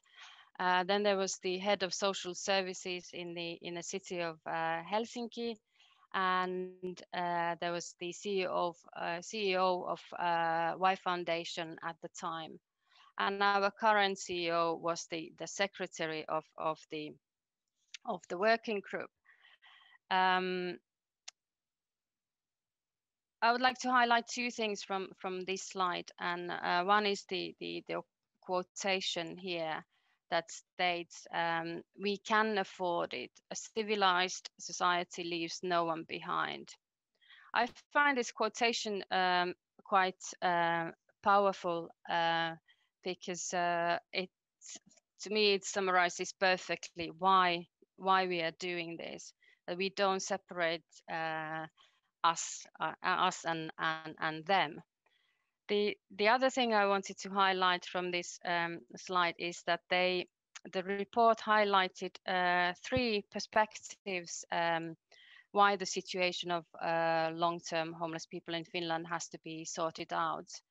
And the first one was ethical perspective, and it stated that human dignity belongs to everyone. And as the theme today, it also says that home is a human right. The second perspective was legal. It is in our constitution that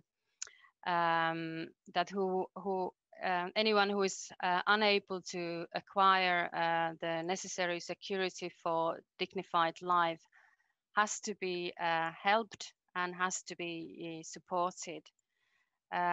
It is also in the law that the public authorities have to provide not only health and social services, but they also have to promote everyone's right to housing and support people in arranging housing. And I don't need to repeat this, but the third one was the economic perspective, that it makes financial sense to solve the issue.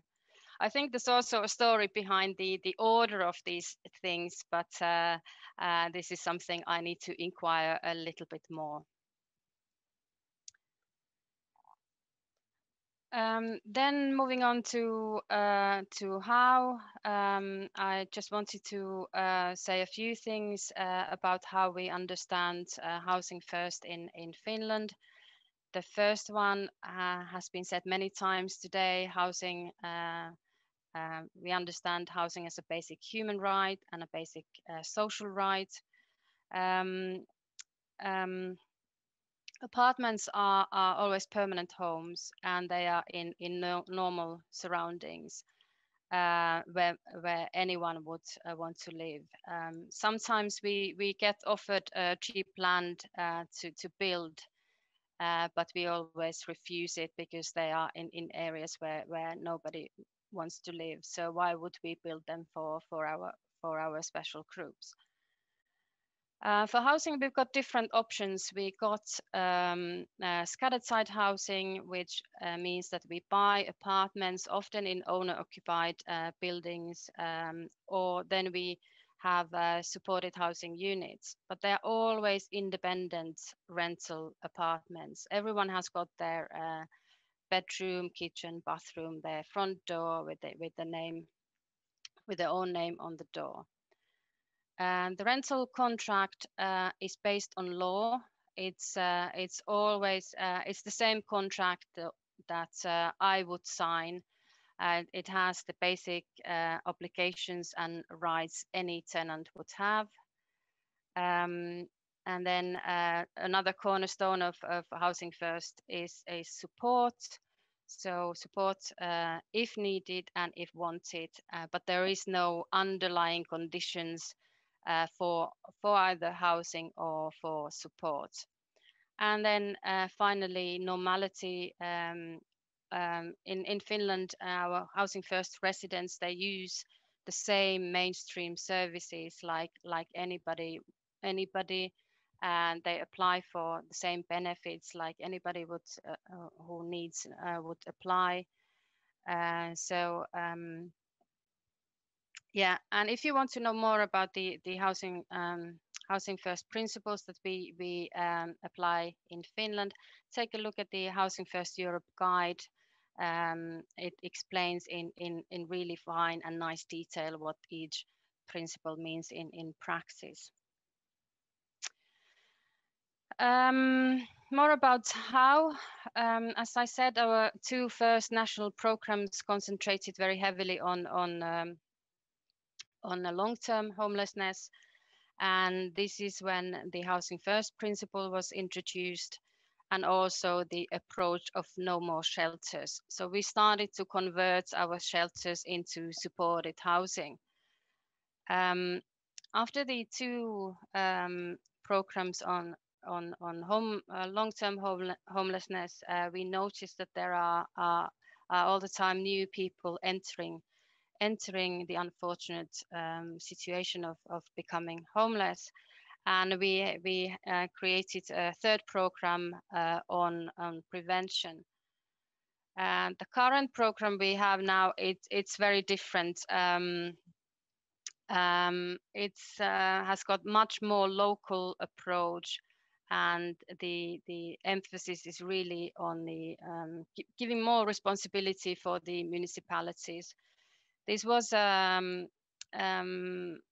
it has been quite slow starting, so we haven't got any results on this yet. So it remains to be seen how successful that program is. But we hope, of course, we hope for the best. I've mentioned the government program now a couple of times. So our current government wants to halve homelessness by 23 and end it by 27. The second key thing for us is that they want to increase the social housing quota in new housing areas from 20 to 35%, which means also doubling it. Also housing advice or housing counseling, the status will change. That process is almost there. Mike already mentioned this about the emergency accommodation and supported housing. So I just wanted, before I show you some pictures of different housing options, I wanted to see the developments in Helsinki. This is not the whole of Finland, but Helsinki which has about 60% of our homeless. So you can see that in 85 on the right, when we talk about emergency shelters, in 85 we had over 2,000 beds, and now in Helsinki there is one emergency shelter with 52 bed places. And now in COVID-19, because of the current situation, there is some. They recently opened at least one emergency shelter for young people, but the 52 is the case in normal circumstances. Also, then on the left, you can see that supported housing hardly existed, and now we got 1,300 flats. That number is probably higher because these slides need updating. But anyway, you can see the kind of mirror image between these two figures. And yes, scattered housing was hardly heard of. There were some apartments in Helsinki, but now I'm sure we are closer to 3,000 places. If in 2016 it was almost 2,500 places. But here are some photos of different housing options. The first one, Mike has probably been here. This is a very nice Vainola housing unit in Espoo. Espoo is a city right next to Helsinki. It's a small unit with 33 flats, independent flats, and Y Foundation owns the building. It's the city of Espoo who chooses the tenants, and it's the Salvation Army who then provides the support. And this is another kind of option that housing that combines different options. It's a very new one in Järvenpää, again very close to Helsinki. I haven't been there yet because of the current situation, but you can see that there is a supported housing first unit there for people who need more support. For them, there's a day center that organizes, for example, work activities, but in the same courtyard, they've got affordable rental housing. And then in addition to that, they have scattered site housing nearby. They call them satellite apartments. So people in these apartments, if they need any support, they can come to the day center or the housing unit, or if they just want to participate in the activities, they're more than welcome to join the others there. So now moving on to what has worked. Yes, we've created permanent homes for over 5,000 people.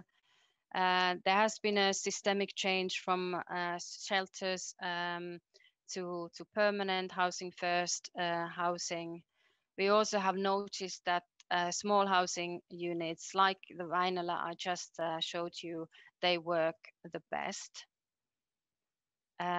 We also know that housing advisors have prevented thousands of evictions every year. Housing advisors now, you can find them in most of the NGOs. All the cities have got them. I think we've got maybe 8 housing advisors also working in Y Foundation. Yes, increasing social housing supply, it is increasing, but of course it's not increasing enough to our liking. People with lived experience have played a key part. You probably noticed they were mentioned when I talked about the different national programs.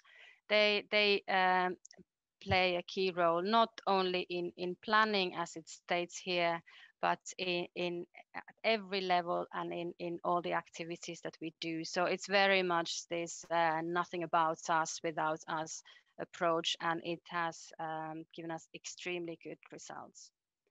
Culture of collaboration, this is something I'm extremely proud of when I talk about our work.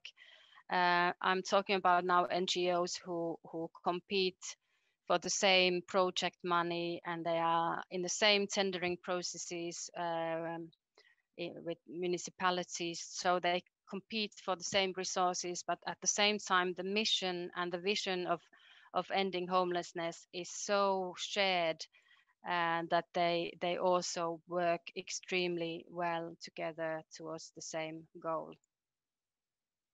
Also, one last thing about what has worked well is our national Housing First National Development Network that is coordinated by WOW Foundation, but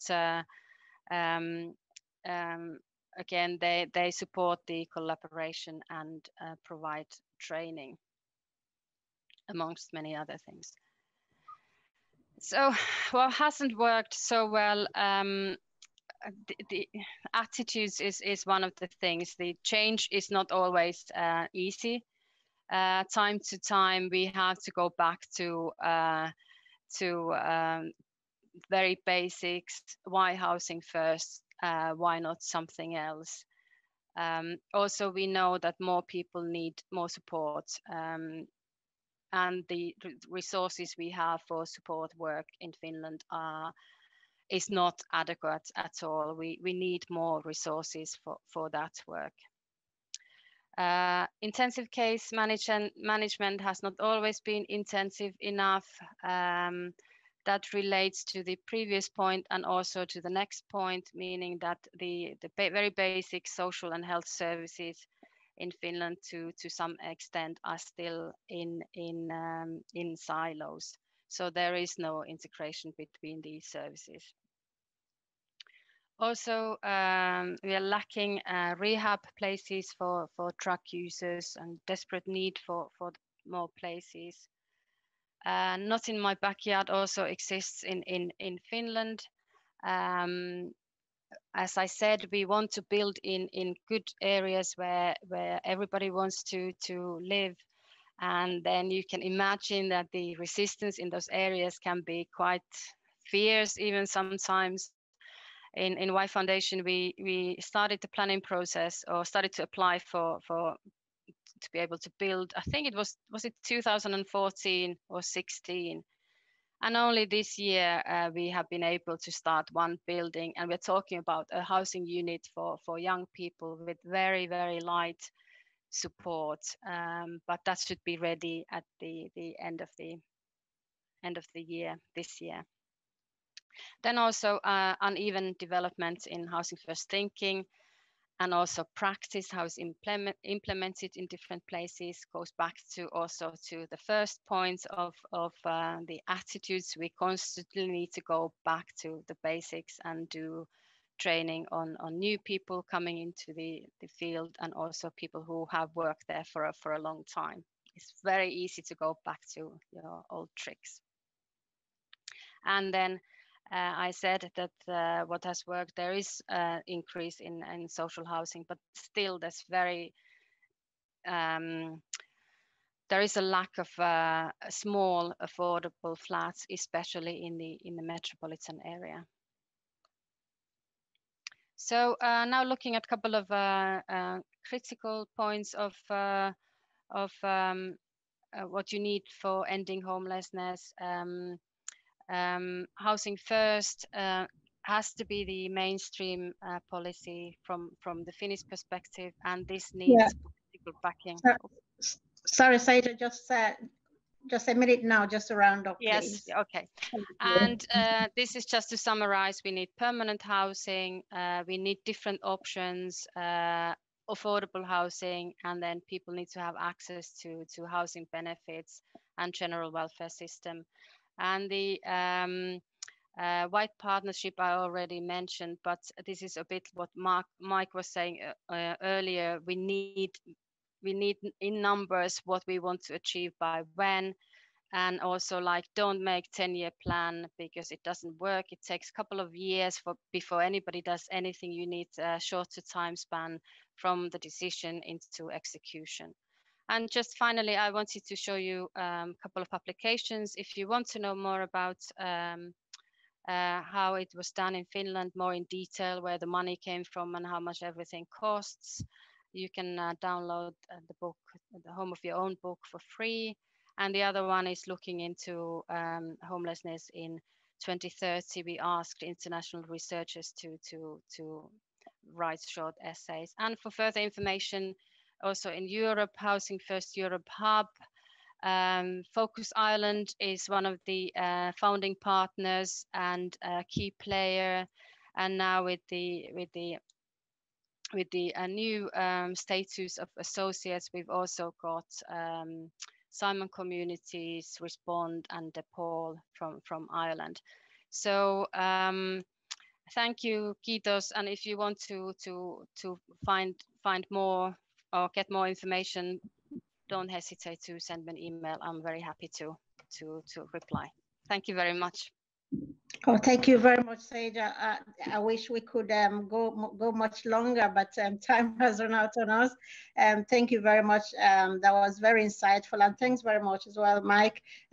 These were very, very insightful presentations, and I hope this awakens the spirit of civic engagement in us all individually to join campaigns such as the one by Focus Ireland, and even with our own Rory through various platforms to demand that housing is responded to as a human right and a social right, and to ending homelessness rather than managing it, as Mike said. That quotation there stood out to me. We can afford it. A civilized society leaves no one behind.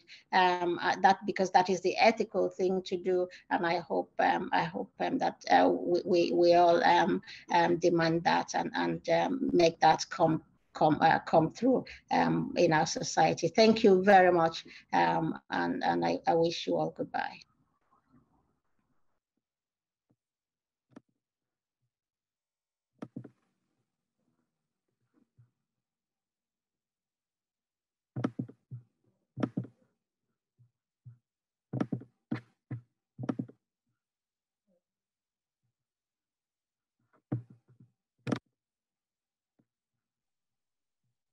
Hello everybody, thanks and welcome to the next session we have today. This is going to be very exciting, down to earth with frontline workers talking about the discrimination. We're all aware that housing supply is a major issue in the current housing crisis, but there are certain groups that have been negatively impacted by the housing crisis, disproportionately so, and there are groups that are facing discrimination, some of that open discrimination and some of it more subtle in discrimination by not providing appropriate housing. So I'm delighted today to have three people who can represent groups that have been part of the most disadvantaged groups: people with a disability, people from the traveller community, and migrant asylum seekers as well.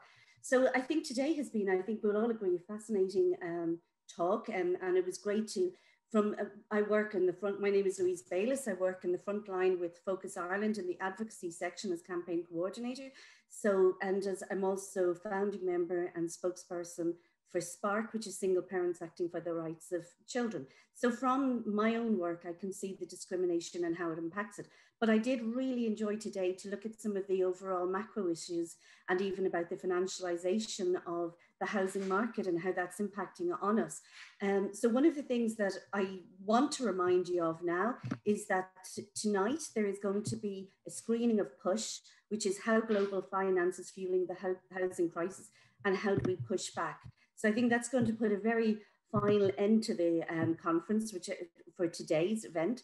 It's a really circular motion because we started today's event with the financialization in affordable housing by Professor Manuel Albers, and I think this will really bring the issues back. But today, I'm really now at this stage really excited to introduce our three guests: Rosemary Maughan, who's from the National Traveller Accommodation, James Cawley, who's from the Independent Living Movement, and I'm going to try to speak properly and get the name right, Bulelani Mfaco, from the Movement of Asylum Seekers in Ireland. So I'm going to call on our first speaker, Rosemary Maughan. She has been the National Traveller Accommodation Policy Officer since 2004, both locally, regionally and nationally. and she supports travellers to inform national policy impacting on lives while representing their needs nationally. So with no further ado, I'll pass it over to Rosemary, and welcome, Rosemary.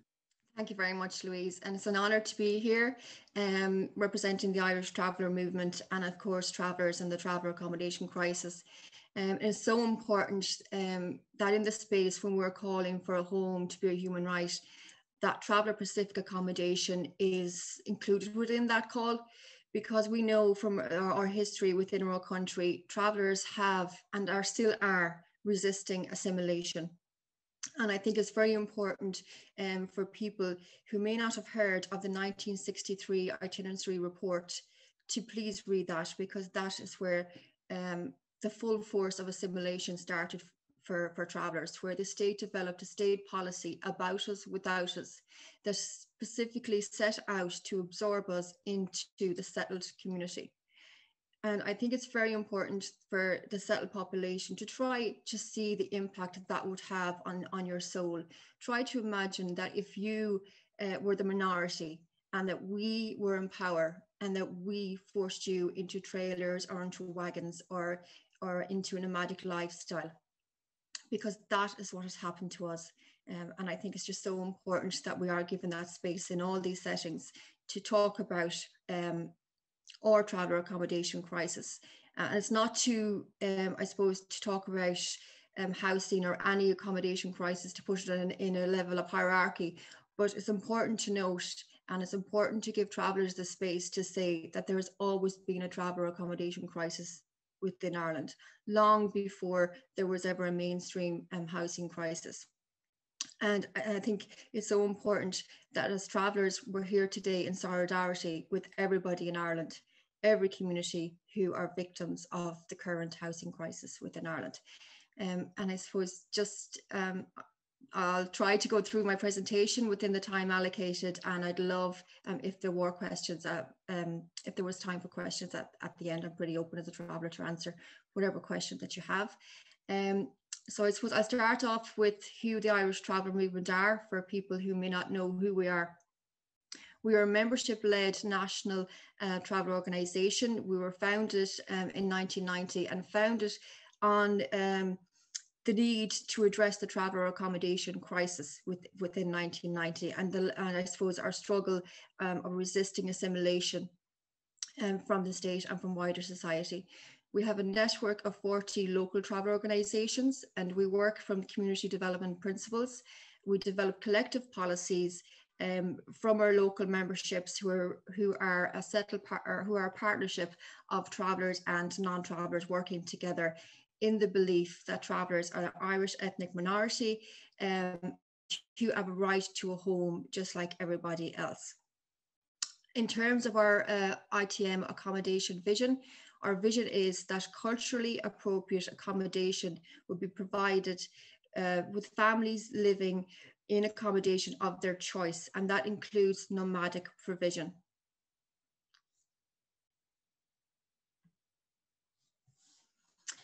As I mentioned, unfortunately, travellers have experienced long-term institutional racism, which has impacted greatly on our right to culturally appropriate accommodation.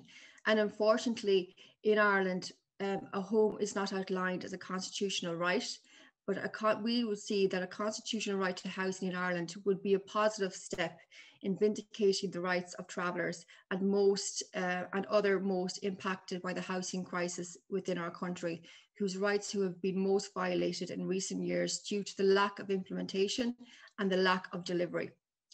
It would provide a firm foundation for the realisation of other rights and freedoms. And despite legislation in place for accommodation to travellers across the Republic since 1998, which was a direct result of the Irish travel movement and other travel organisations calling for such legislation. And when we secured that legislation, we had high hopes. Travellers had high hopes that our struggle for our right to cultural accommodation and the struggle that we would no longer have to resist assimilation in our own country. We thought and we hoped that that would end, but unfortunately it didn't. And still today in 2021, we're still within that struggle.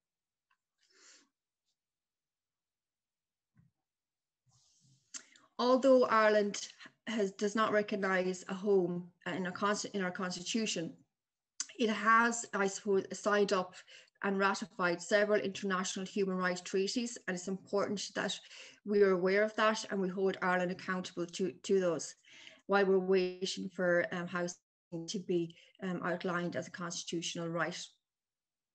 Such treaties that we have signed up to is the International Covenant on Economic, Social and Cultural Rights. And if we look at Article 11.1, the state parties to the present covenant recognise the right of everyone to an adequate standard of living for himself and his family, including adequate food, clothing and housing, and to the continuous improvement of living conditions. The state parties will take appropriate steps to ensure the realisation of this right, recognising to this effect the essential importance of international cooperation based on free consent. The committee provided guidance on the conditions that must be met for shelter to be considered adequate housing, which are security of tender, availability of services, materials, facilities and infrastructure, affordability, habitability, accessibility, and location in terms of employment, education, health and social opportunities. And also, very important for travellers, cultural adequacy. We know, unfortunately, sadly, travellers know too well that all those rights have been constantly denied to us. The right to housing within the Constitution will provide a stronger basis for securing our cultural and human rights to culturally appropriate accommodation, which is why the Irish Traveller Movement stands firmly in solidarity with everybody calling for the right to a home to be outlined and enshrined in the Irish Constitution. So the traveller accommodation crisis, what has the impact been for travellers? Travellers' nomadic way of life has been diminished by the lack of provision of the long-term promised network of transient sites. Travellers are nomadic people. In 1995, the Task Force of the Travelling People recommended 1,000 units of transient sites to be provided for traveller families to be nomadic. If we look around our country today in 2021, there is no transient network. Instead, travellers who try to be nomadic and hold on to our cultural aspect of being nomadic are served with unlawful, unjust evictions. Young traveller children trying to grow up to be travellers are witnessing at many times very violent evictions carried out by security companies and by the Gardaí. No child deserves to have that trauma so early in their life. Also, the lack of provision of traveller-specific accommodation has also led and fed into what I would see the cultural genocide of travellers in Ireland. We cannot be travellers. We cannot be ourselves. Yes, on policy at a national level, on paper, there is a recognition that we were recognised as an ethnic minority group on the 1st of March of 2017, but that hasn't filtered down to travellers on the ground. We still are resisting assimilation.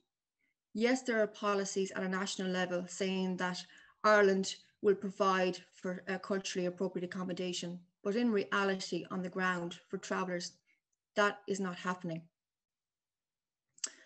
And I suppose that leads me nicely into the trespass legislation, which came into play in 2002, which criminalises travellers for being nomadic, which criminalises us for being ourselves, which takes away our right, our cultural right to be nomadic, to be who we are, where we experience, again, violent evictions, given 24 hours notice to move, with nowhere to move to.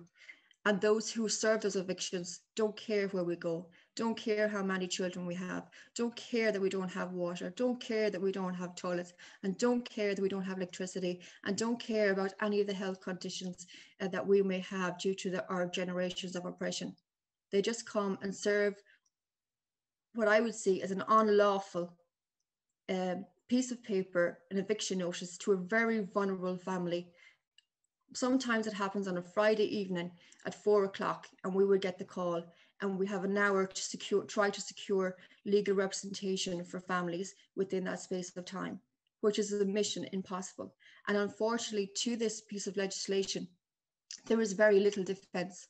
What happens is that travellers' home, their trailer, is taken and seized, so the family are made homeless.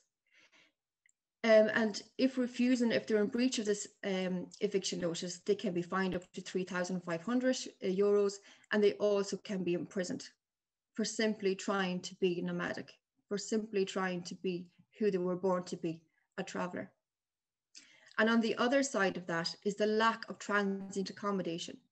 Now, travellers would not be forced to stop or camp in places where it may be deemed unsafe, or where they might be on public land or private property, if there was that provision of the transient network that we were promised in 1995. Travellers have said they would use the transient network. They would pay for the use of the transient network. So where is our transient network? Where is our right to be who we are? Because a home comes in different sizes, shapes for travellers. There is nomadic provision, there's halting sites, group housing, and some families who prefer to live now in standard housing. But it's about having that right to choice and not to be assimilated in 2021's Ireland. If we look again at the impact of what the traveller accommodation crisis has meant for travellers. We talk so much today about the homelessness within Ireland, but travellers are overrepresented within the homelessness stats and the homelessness services, and yet we only make up under 1% of the entire population in this country, and that is quite concerning. That should be an international concern, but it's not even a national concern. If we look at the stats, 11% of children in emergency accommodation in Dublin are travellers, and 504 travellers in emergency accommodation in Dublin area alone. And that was taken for our latest stats in 2019. And 23% of homeless families in Kerry were travellers, again taken from 2019. If we talk, and I'm so glad that in the Finland have taken the approach of addressing and counting hidden homelessness. And unfortunately, that's not happening in Ireland, but that needs to happen. And in particular, for traveller hidden homelessness. We currently have 933 traveller families sharing accommodation nationally. They are homeless. They're living in damp and mould. They have lack of cooking facilities, often rat and fly infestations, insecure electricity, families living in day units, leaking mobiles, lack of play areas for children. And as we're talking about unsafe conditions, we must never forget what happened to travellers in Carrick Mines. We lost 11 of our people due to lack of delivery of traveller-specific accommodation, due to travellers being left in unsafe, overcrowded temporary accommodation. That must never happen again. It also has a severe impact on our mental health, our life expectancy and infant mortality rates, and also gives us a higher risk to COVID-19 because we are forced to live in situations that are overcrowded, don't have a space for self-isolation, don't have water, don't have toilets, and don't have sanitation. The basic rights that any person, human, deserves. Many traveller families don't have in 2021. And it took a global pandemic for families, traveller families, to get something as basic as water. Now that is a shame on anybody's standards. It should never have taken a global pandemic for anybody to get water. If you also look at the unofficial sites where travellers are living, we have 529 traveller families living in unofficial sites nationally. And again, many have little or no access to basic facilities such as sanitation, electricity, and are vulnerable to evictions leading to homeless. and vulnerable to evictions because the lack of traveller Pacific accommodation has been provided by the state and by local authorities for decades. So travellers, there's this stereotype or notion held within society that travellers choose to live this way. They choose to live in rundown sites, or they choose to live on the roadside. We're forced to live in substandard Horton sites that have no water, have no electricity. Some of the trailers may have holes on the roofs or around the floors. People don't see that. People don't see the poverty that travellers are forced to live within. Nobody would live in these conditions unless they were forced to.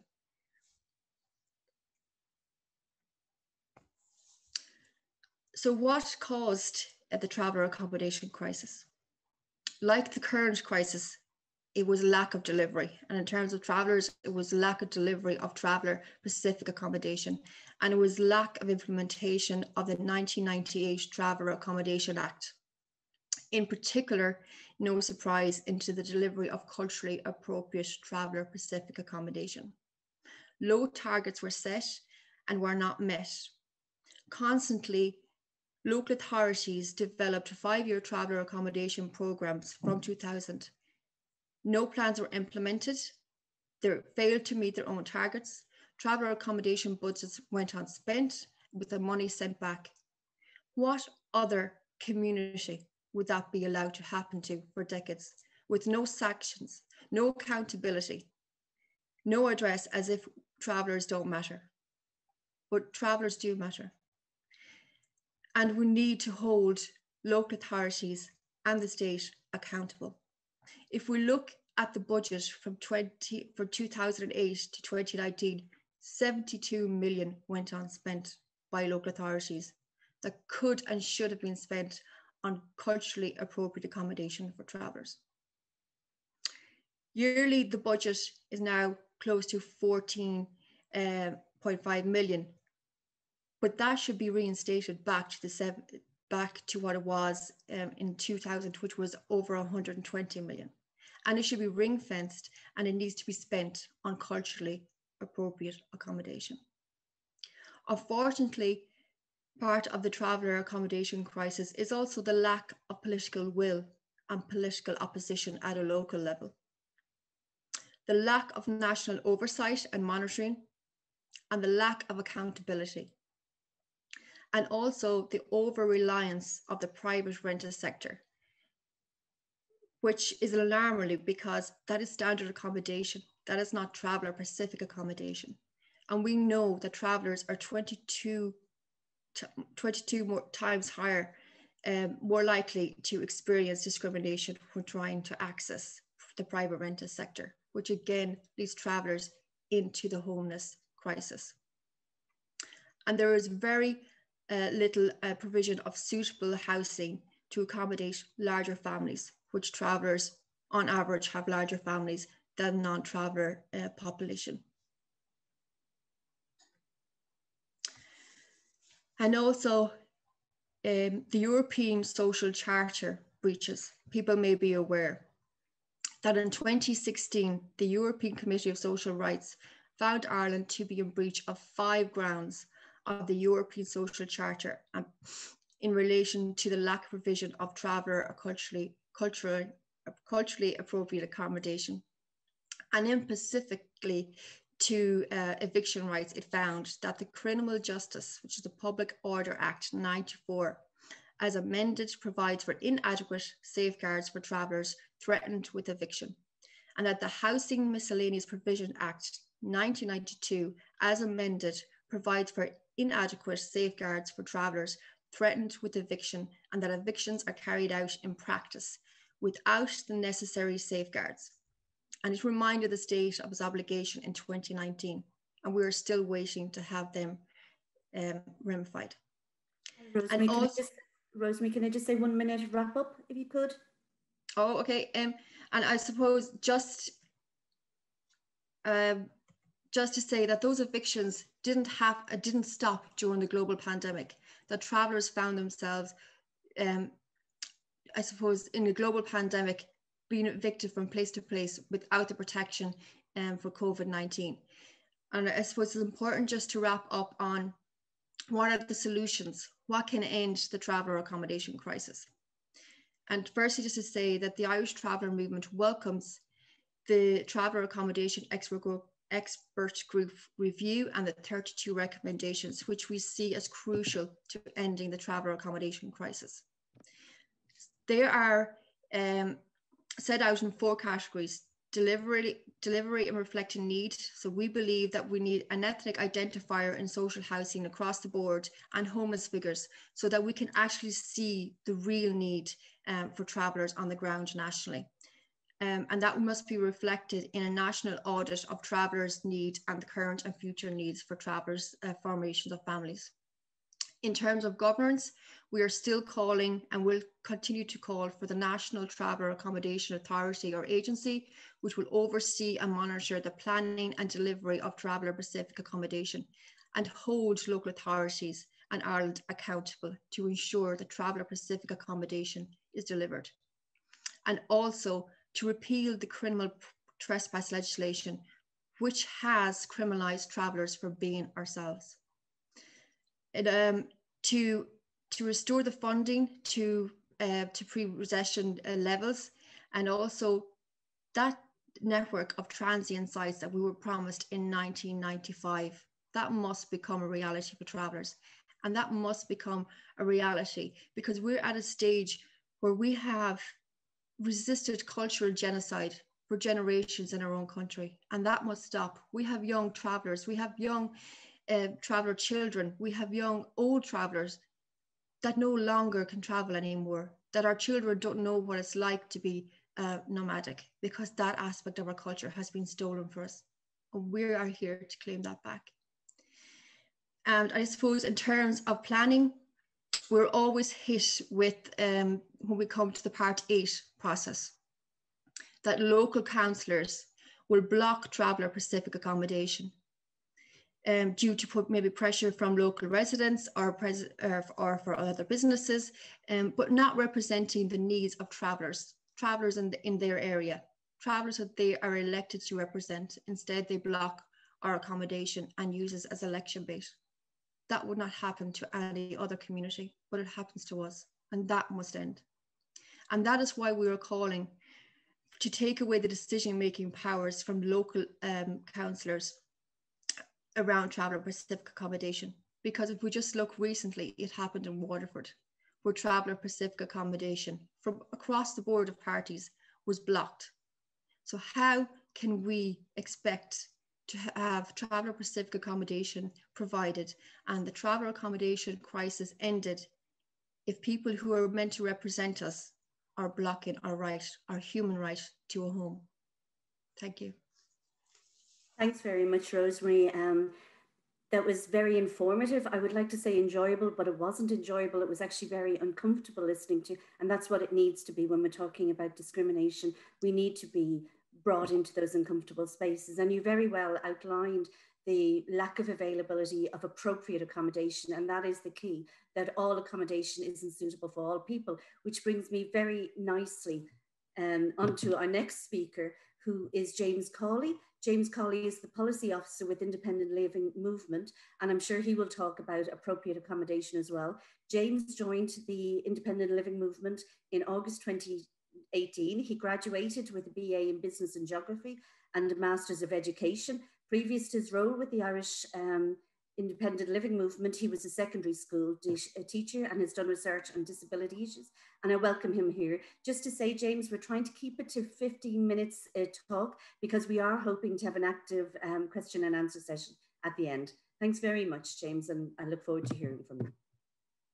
Thank you, Louise, and no problem at all. I'll make sure I keep it in the 15 minutes. It was absolutely fantastic to hear Rosemary speak there as well and to give her insights as well on housing and accommodation for travellers as well. So I suppose I just want to start off by saying a big thank you to Dr. Roy Hearn and the Department of Applied Social Studies at Maynooth for inviting me to speak at the 3rd annual housing conference hosted by Maynooth University today. So I'm delighted to be here along with an array of academics, policymakers and activists in the area of homelessness and housing. I suppose by way of introduction, as Louise said, I am the policy officer with Independent Living Movement Ireland, or ILMI. I'm also a relatively young, proud disabled man who grew up in rural County Longford. I'm a son, I'm a brother, a husband, a friend, a colleague, and I suppose I'm an ally to see an Ireland where all people have a place to call home. So inevitably, I will bring lived experience today, but also I'm here representing a movement of disabled people from across impairment bases across Ireland. And just before I start to say, I feel very much, or before I start into that, I feel very much at home today because I'm a proud Maynooth University alumni as well. Spent many years there as well, studying to become a teacher. And I work locally there in the school as well. So I fully integrated into the community there. And I suppose my mother quite often still says Maynooth was like your second home, been integrated into all aspects of the community there in Maynooth as well. So I think that's important to note, that the home is around a sense of community as well. So I suppose, as I mentioned, I'm policy officer with ILMI. We are a national campaigning representative cross impairment disabled persons organisation, or DPO, as defined under the United Nations Convention on the Rights of People with Disabilities, or also known as UNCRPD. It's important to note we are led by and for disabled people, and we promote the philosophy of independent living, and we seek to build an inclusive society.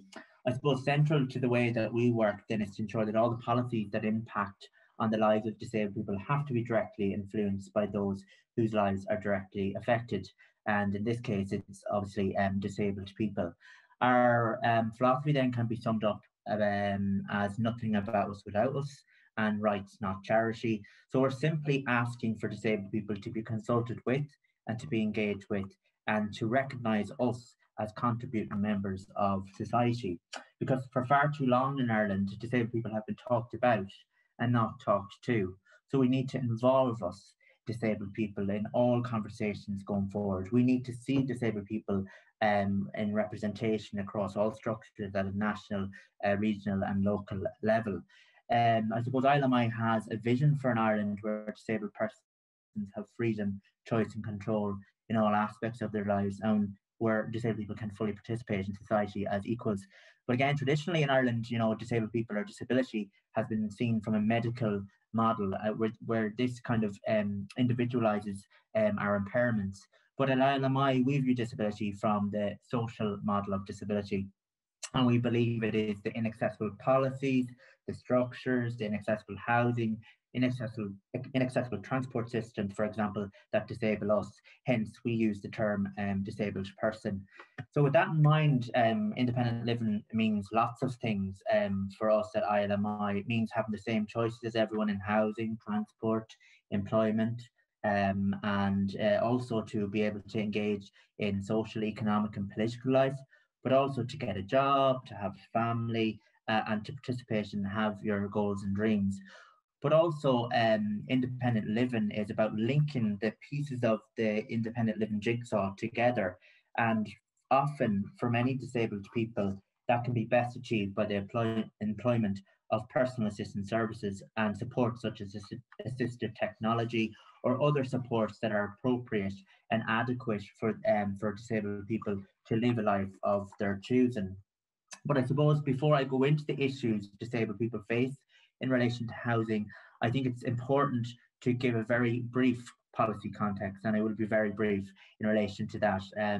But I suppose the National Housing Strategy for People with Disability is the current strategy to house disabled people. And this was, 2011 to 2016, and it was a policy developed against a backdrop of a number of policies, namely the Disability Act 2005, the Housing Miscellaneous Provision Act 2009, and a time to move on from congregated settings. And I suppose this was the policy that was, one of the main drivers for housing for disabled people in Ireland. And of course, in 2018, we ratified the UNCRPD, or the United Nations Convention on the Rights of People with Disabilities in Ireland. And one particular article within this convention that's really particularly important here is Article 19 around independent living. And this article simply summed up recognises that disabled people have the right to live in and be part of and use services and amenities in their communities, and they should choose where and whom they live with appropriate and adequate supports. And I think that's really important, that it's appropriate and adequate for the person. But anyways, if we look at that national policy, then the housing strategy for people with a disability 2011 to 2016, it was extended and rolled over to 2020 and Rebuild in Ireland, and it will come to an end this year. I suppose the vision and aims of the National Housing Strategy were to achieve a coordinated and integrated approach to meeting the housing needs of disabled people at a local level. And one of the main things from this was that housing disability steering groups were developed, also known as HDSGs. And these were tasked with preparing local strategic plans on housing disabled people for a county or a city area to how they would aim to house disabled people. So in 2019, ILMI conducted its own research, and we analysed all of these plans, identifying a large variation in the plans across the counties and the local authorities. And indeed, I'm happy to share that submission with anyone. I'll pop my email address into the chat function as well, or send it on to Dr. Roy Hearn, and you can send it out, because there's obviously I won't get time to go through that today. But as part of that research, we conducted consultations then with our members across Ireland, and we identified key issues in relation to housing for disabled people. And some of the key ones were that housing choice for most disabled people in Ireland is severely limited due to our accommodation needs, and that the home needs to be the priority and to source supports around the person to live independently. So that idea of the pieces of the jigsaw have to fit in order for the person to live in a home. So they might need a personal assistant, they might need assistive technology, or whatever supports are appropriate. And unfortunately, at the moment in Ireland, those pieces of the jigsaw are not completely linked up, and there needs to be more joint up thinking around how supports can link to allow a disabled person to live with choice and dignity and respect in their lives. I suppose housing needs to be seen as a right, and disabled people need to be seen in broader housing discussions around housing and homelessness. So for example, while there is housing disability steering groups, it's very difficult to see was disabled people involved on those structures. And I suppose ILMI as a DPO now have been calling on all those housing disability steering groups to have lived experience there. And that's something that we will continue to work at, and we will see that lived experience is going to be on those structures locally, and that inevitably will work nationally up the way and down the way as well, and see disabled people in all representational roles going forward, which is really, really important. Another important one to remember is that very few homes in the private market are accessible, and lack of accessible units impacts disabled people. And I suppose if you work and earn over a certain amount as a disabled person, you don't qualify for a local authority house. And this means that you have to go to the private rented market. And that's like finding a needle in a haystack, trying to find an accessible home in the private rented market. While homes are accessible, sometimes the location is not. So again, not integrated into the community. So this can lead to situations where disabled people have a home, but without the specific support, such as, you know, a personal assistant or accessible transport, you can become stuck in that home and institutionalized in that home. So it's important that we realize that disabled people don't become isolated in an area that's not accessible. It's all right, as I said, having the four walls, but not being able to move outside of those four walls in your community. That can be quite damaging as well.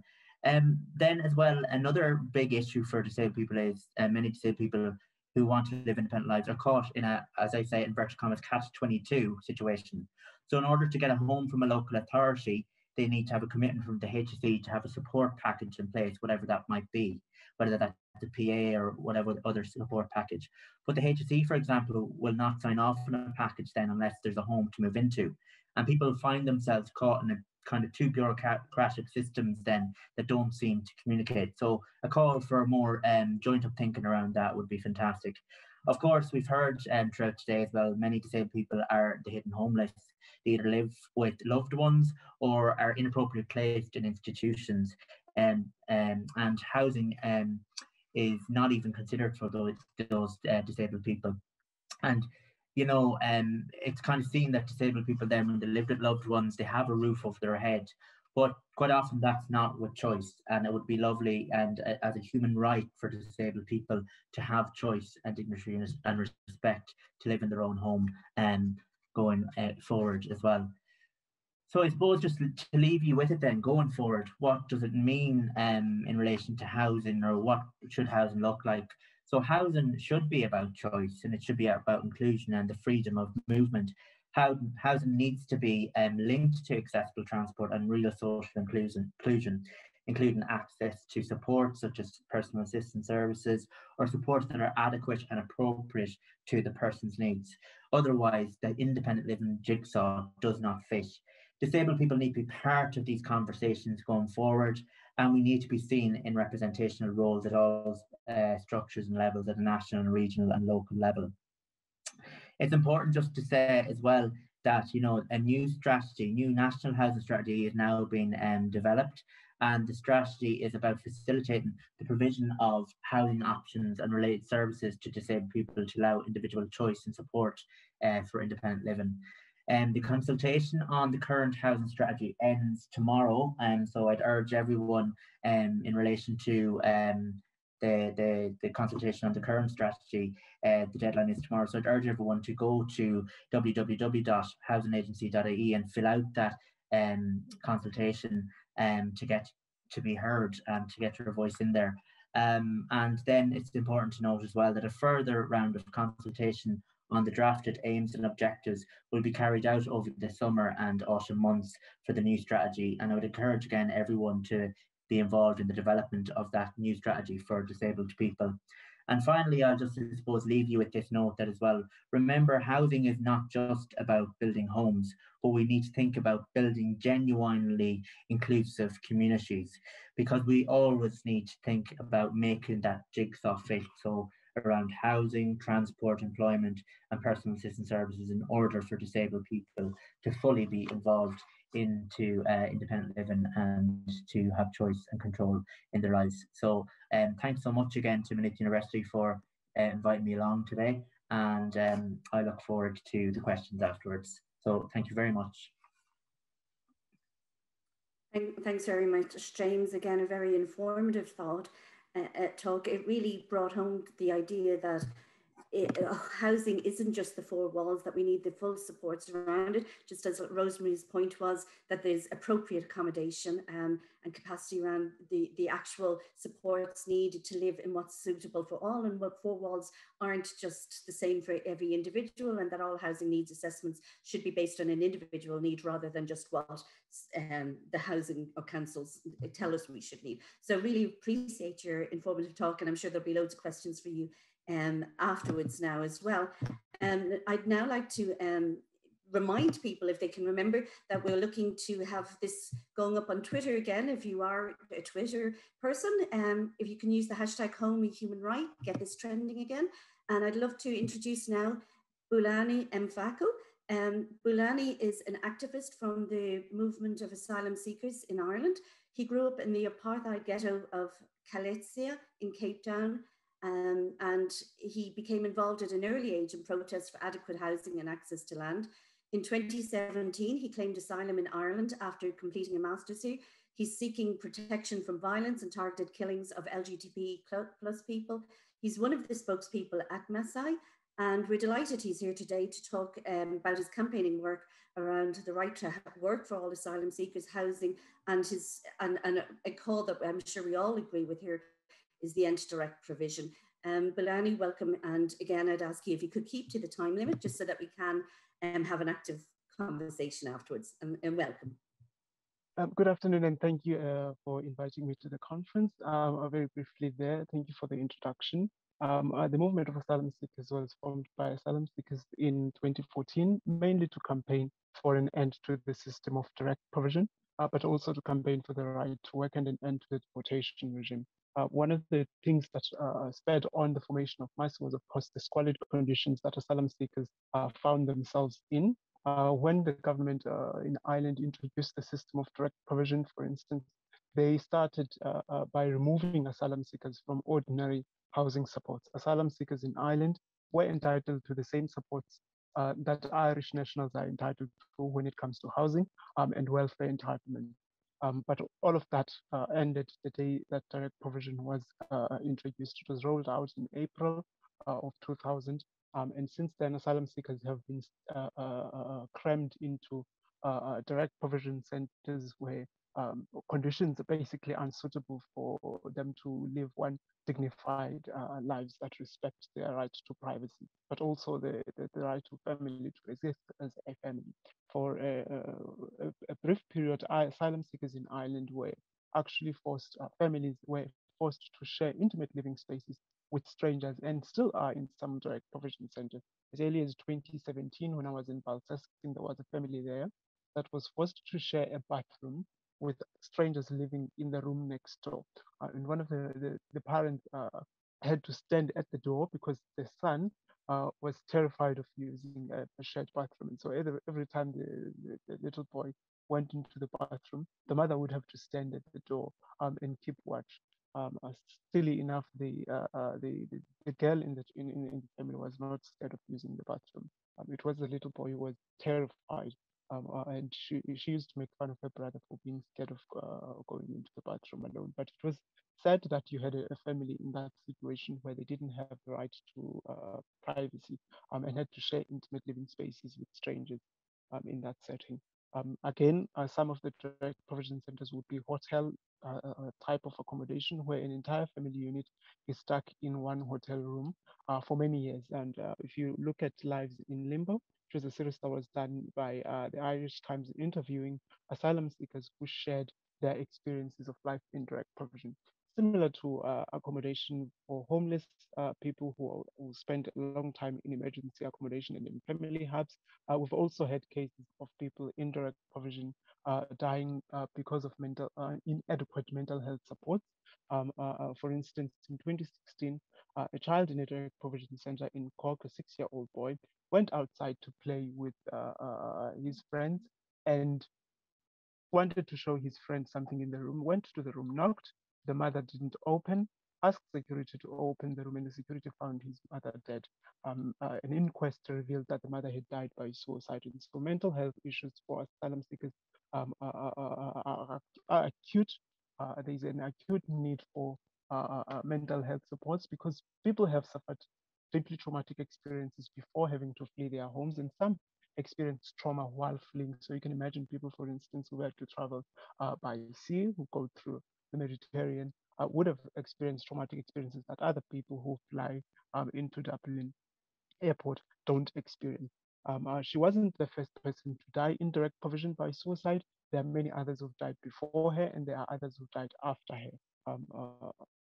Again, one of the fundamental issues that we would have as a movement of asylum seekers in Ireland with the system of direct provision is the segregated nature of direct provision. As I mentioned earlier, that asylum seekers were treated like Irish nationals in terms of getting houses. So they literally had the same housing payments that was given to asylum seekers before the introduction of direct provision. You could go into your local authority and get assistance to a house, basically. Now that never happened because the state decided to contract the provision of accommodation for asylum seekers to private companies who have made millions and millions through the system of direct provision, and they are paid per person, so they're not paid for the room that they have. I'm speaking to you now from a room in Knocklashin Direct Provision Center, and I share it with one other man. They are not paid for the actual space, physical space that we have. They are paid for both of us being here. And that means that the operators of direct provision centers in situations where before the pandemic, we had as many as 8 men in one room, the company was being paid more than €8,000 at minimum for that one room that was shared by 8 men. And that for us represents another problem in that they are not looking at the needs of the person, they're not looking at the rights of a person, the right to privacy, the right to dignity. They're not considering what life you would live as a person in that environment, but just looking for a way to give you a roof over your head and tick a box and to say that we've provided you with a roof over your head and 3 meals a day, and therefore you should be satisfied with it. It also presents segregation for us because asylum seekers were not just removed in terms of policy from ordinary provision of housing, but they were physically removed. Previously, asylum seekers could choose to live anywhere in the country, but not anymore. When direct provision was introduced, it meant that asylum seekers would be shipped around the country from one part to the next at the will of the bureaucrat with no say on the matter. We only treat livestock like that. If you have a cow, you don't go and consult your cow to say that you are moving it to a different farm. You just move it. We don't treat human beings like that, but asylum seekers are treated like that in Ireland. Again, Asylum Archive, good project done by a former asylum seeker who used to live Vukashin, who used to live in a direct provision center. He documents direct provision centers past and present. So if you want to have a look at what the different conditions in direct provision are, you can go through Asylum Archive. One of the important things to note here is that for a very long time, there were no standards in direct provision.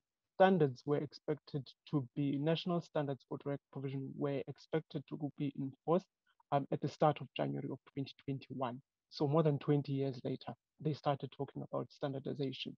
So conditions have varied across direct provision centers. Some would provide, for instance, with access to cooking facilities, but most was not provided at all. People had to eat food in the canteen and still have to eat in the canteen. When I'm done with this call, I'm going to the canteen and go get my meals. Even in the middle of the pandemic, we have to go and congregate in the canteen to get our food. And you wonder why there are recurring outbreaks of COVID-19 in direct provision.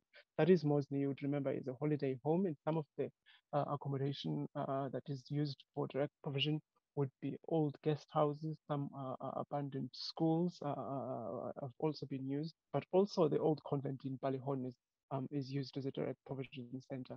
Overcrowding, a big problem, especially before the pandemic. They've reduced it during the pandemic. They hired hotels and took people and said that they would not have more than 3 people in a room, but we still have outbreaks of COVID-19, even if the room is shared by 2 people, because you're essentially putting 2 single strangers who have their different lives and all go about their lives differently. My roommate has no idea where I am right now, and I have no idea where he is. He could be coming back with COVID-19, or I could bring him COVID-19 and he would have no control over that. Just because he can't observe social distancing when you share communal bathrooms and communal toilets and have to go and congregate in the canteen, for instance. One of the things they did was to shut down direct provision center when there was somebody testing positive, but they stopped that due to the protests that broke out in Kahiseven in Kerry when they had an outbreak of COVID-19. Very brief lessons for Ireland in terms of housing and how to do housing and how not to do housing.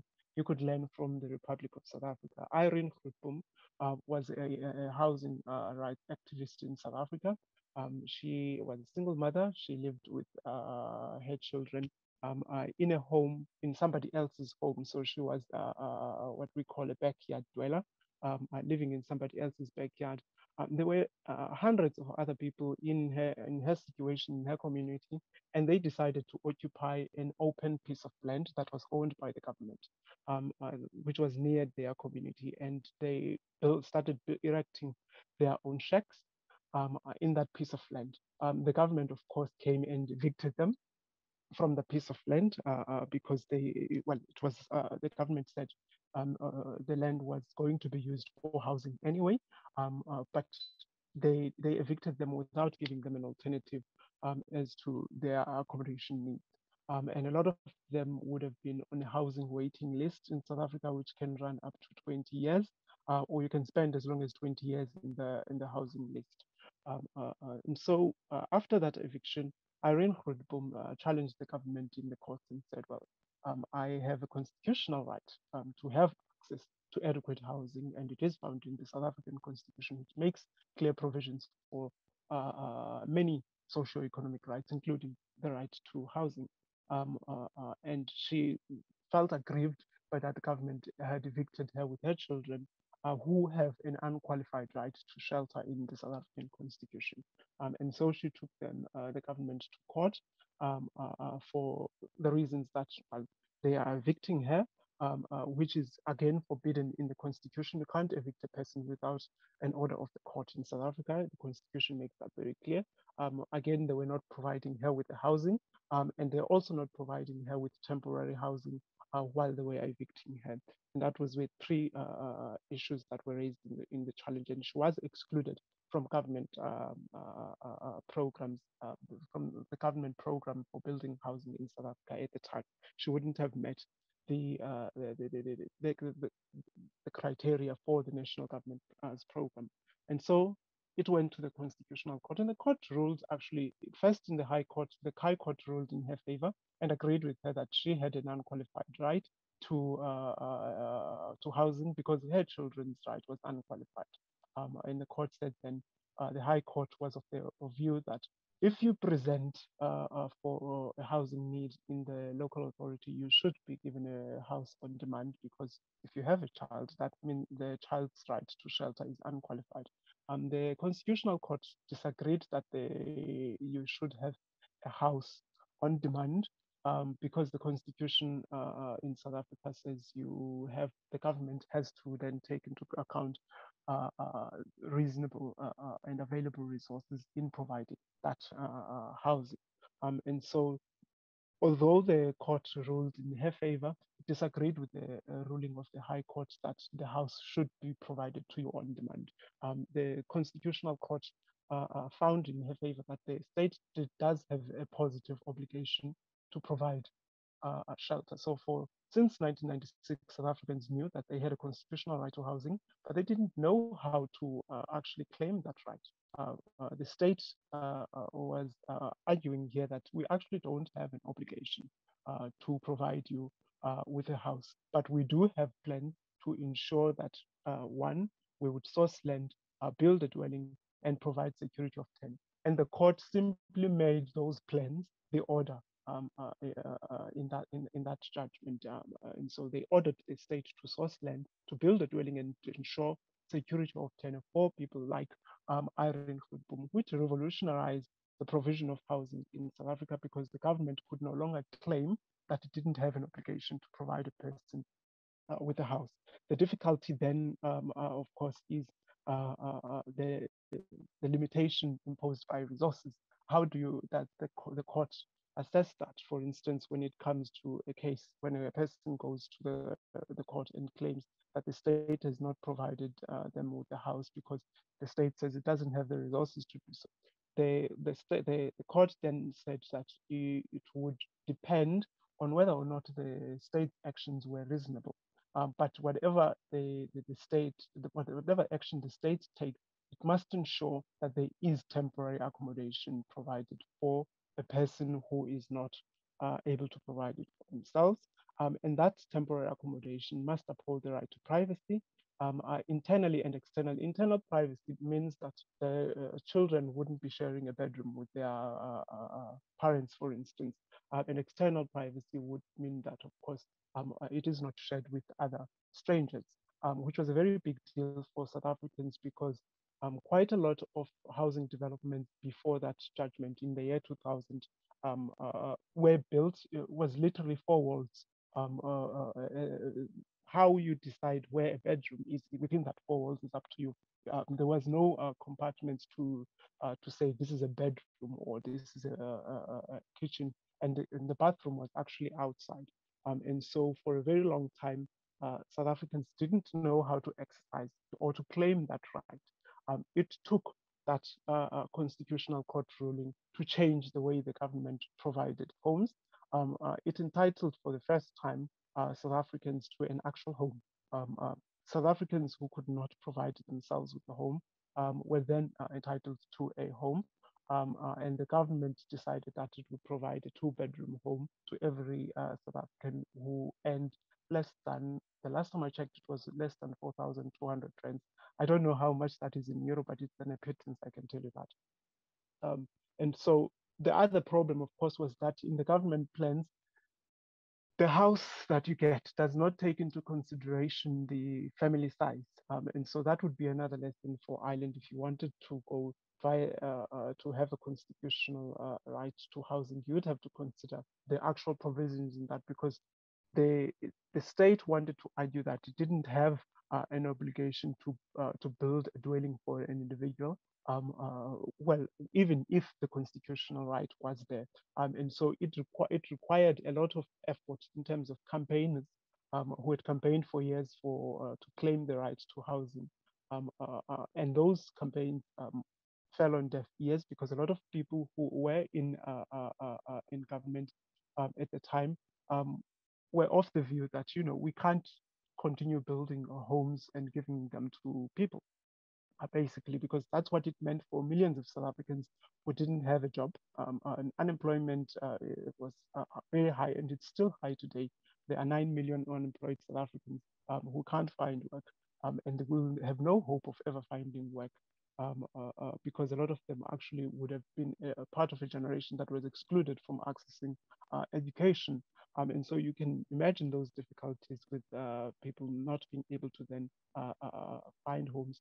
That ruling from the Constitutional Court for us signified to the state, and it still holds to this day in other rights as well, such as the right to healthcare, signifies that socio-economic rights can actually be justiciable. So you can go to the court and claim them when the state does not meet its obligation to provide for the housing. In wrapping up, they built a number of housing options for South Africans, but the most popular one would be RDP housing, what we call RDP housing, which is the 2-bedroom house that is given to a person who cannot afford for them.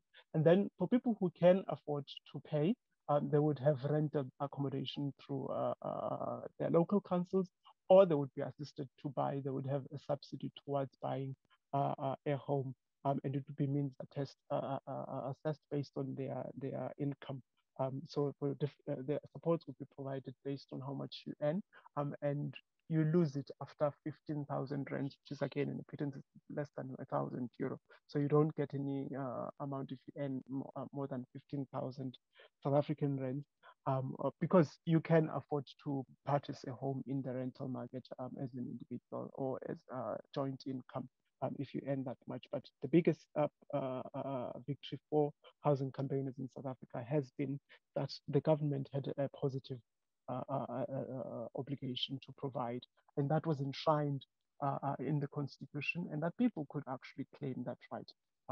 And the key component in the Constitutional Court judgment was that the government was ordered to, one, source land, build a dwelling, and ensure security of tenure for the people so that people don't end up being evicted or homeless again after being provided with housing assistance by the state. The government says now, the current minister says that they can't continue providing free homes to impoverished South Africans. They will give people land and people will have to build it themselves. But from past experience has shown us that when you give a poor South African piece of land, when they can't afford to buy bricks and the concrete to actually build a proper house, it means that you're just going to encourage those slums that you see in the picture there. People will still be left out and in need of a proper housing. So I don't think the minister's plan to do away with the home building in South Africa at the moment will, one, be accepted by the public because we have a very active civil society group such as Abahlali Basemjondolo, which is a movement built by people who are homeless, who many of whom live in slums, have organized themselves over the years to challenge the government's refusal or inadequate provision of housing. So much so that the government today has built more than 3 housing units and given them to people who were previously impoverished and had no means of providing for themselves. The need, of course, is always greater, but there are lessons there to learn that even if the constitutional right is written in the Constitution, it will be useless if the government does not recognize that it has an obligation to provide housing. And so the provision in the Constitution would not be a simple one-liner that everybody has a constitutional right to housing, but it actually needs to impose an obligation to one, source land, build a dwelling, and actually ensure security of tenure for the people who would be beneficiaries of that housing program. Otherwise, you go back to square one where you have to argue with politicians around housing development and the bickering, the back and forth bickering that goes on when it comes to allocation of resources. So for the first time after the Grootboom judgment, South Africans could actually rest assured that their government would work towards ensuring that they have housing provision is part and parcel of government policy program, but also that the government is seen to be building homes, not just abdicating responsibilities to the private sector as it has happened in Ireland. Bulelani, if we could just wrap it up now, that would be great. That was perfect. The last bit that I wanted to say, of course, was that perfect housing in Ireland, in South Africa, it wasn't provided at all for people of migrant backgrounds. So you needed to be a South African in order to get any form of housing support in South Africa, and that would be similar to what Ireland has today. Thank you very much, Bulelani, and again, a very uncomfortable talk, but needed to be uncomfortable. Some of the discussions around the provision and 8 people in a room, and even now that you are still sharing a room where you've no control over your COVID-19, very interesting insights, and really enshrines why it's so important for us to ensure there isn't discrimination against the housing market. I think the whole theme of today about discrimination has really pulled together some of the core beliefs we have about housing as a human right. And Bulelani, I think some of the lessons you have said about putting it into the Constitution is one thing, but implementing it is another thing. And that's very important for us now at the moment when we are about to hopefully head into a referendum that will be addressing those issues. So thank you very much for bringing that in. I just want to remind people again, I know it's been a long day and people are probably tired of looking at a computer screen, but you can cast your laptop to the big screen TV and watch the Push How Global Finance is Fueling the Housing Crisis and How Do We Push Back. You can sit and watch that and turn off your camera, turn off your microphone, and it can be just a nice way to end the evening if you're still interested in doing that. I just have a couple of questions in the comments that I just want to go through. So Colette Spears said that families living in substandard sites or even living in substandard sites now, just as Rosemary said. So even if they are official sites, they're still a substandard. And I think that's some of the points that Bulelani and, well, I suppose all 3 panelists have made, Rosemary, James and Bulelani, that just because the provision is there, it doesn't mean it's adequate. Thomas Erbsler has a very specific question for you, Rosemary, and has the establishment of the Joint Policing Committee added to the difficulty of roadside travellers? In other words, are councillors and the police now working to move on travellers, and is that adding to your difficulties? And then people were just looking for the website from James, but you share that now, James, so I appreciate that. And then Karen Till, and just I'll let you then answer this question, Rosemary, but Karen Till just brought up about your talk, Bulelani, and just said that one of the great articles would be Irish Times Lives in Limbo. And she said that'll give them more detail about the realities of direct provision. So she just directed people that. So Rosemary, if you wouldn't mind just answering the question from Thomas about the roadside travellers and the Joint Policing Committee. And I think we'd be ready to close. Then I might introduce Rory then to do a final closing. Perfect. It's actually a very good question from Thomas. And unfortunately, in some parts of the country, that actually has served the purpose, I suppose, of the local authorities and the Gardaí to victimise travellers, vulnerable travellers on the roadside who are homeless, who don't have access to transit accommodation, and to use that legislation that I mentioned, the criminal trespass legislation, which criminalises travellers for being nomadic. So I think it's really about Ireland and our allies to join us in the call to have that piece of legislation repealed, and to join us in the call to have our cultural accommodation rights no longer breached, but to be afforded to us as the Irish travellers that we are. I hope that answers your question. That's great, Rosemary, and thank you for the comprehensive answer. I'd like to thank Bulelani, James and Rosemary for taking part. It was a really interesting discussion. I just have to say one of the other groups that I would be involved with, which would be Spark, are representing lone parents, and they're another very discriminated group.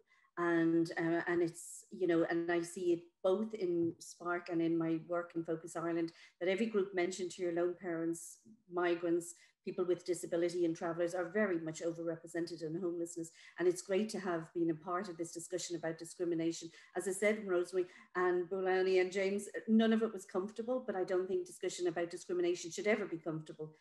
So I say appreciate your honesty in your discussions. And I think maybe Rory would like to come in and just close off this. And again, remember, if you want to look at an interesting movie tonight, you could cast push onto your screens and relax then. Okay, from now I'll say goodbye and I'll hand it over to somebody from the conference. Anyway, just to thank everyone for participating today. It's been an incredible day, and I think, you know, from the start, in terms of Manuel talking about financialization and highlighting the increased way in which investors are buying up property, not just in Ireland but globally, it really shows the challenge we face. And I think that, you know, it's welcome to see the housing minister set out, you know, a new plan, or the at least the development of that plan. I think it's really important that we that plan is underpinned by a right to housing, and also the key aspects that were set out today, including in particular the plans to end homelessness, the issues in the last panel there around discrimination, traveller accommodation, people with a disability, direct provision, migrants, ending that discrimination. And I was really struck by Saija from the Y Foundation in Finland, from her presentation, where she set out that they're going to end homelessness in Finland within by 2027. And I see no reason why we can't have the ambition to end homelessness in Ireland as well within a relatively short time frame, in a number of years, but and that needs to be set out as a real objective. And I think that I thank again all our participants, everyone, for being involved. Tomorrow we have another day of how we can achieve affordable housing, and of course the discussion on the right to housing in the afternoon, and this evening we have the screening of The Push. So we look forward to seeing you all then, and if you want to keep tweeting away, we're on #HomeAHumanRight. So thank you, and we'll see you then.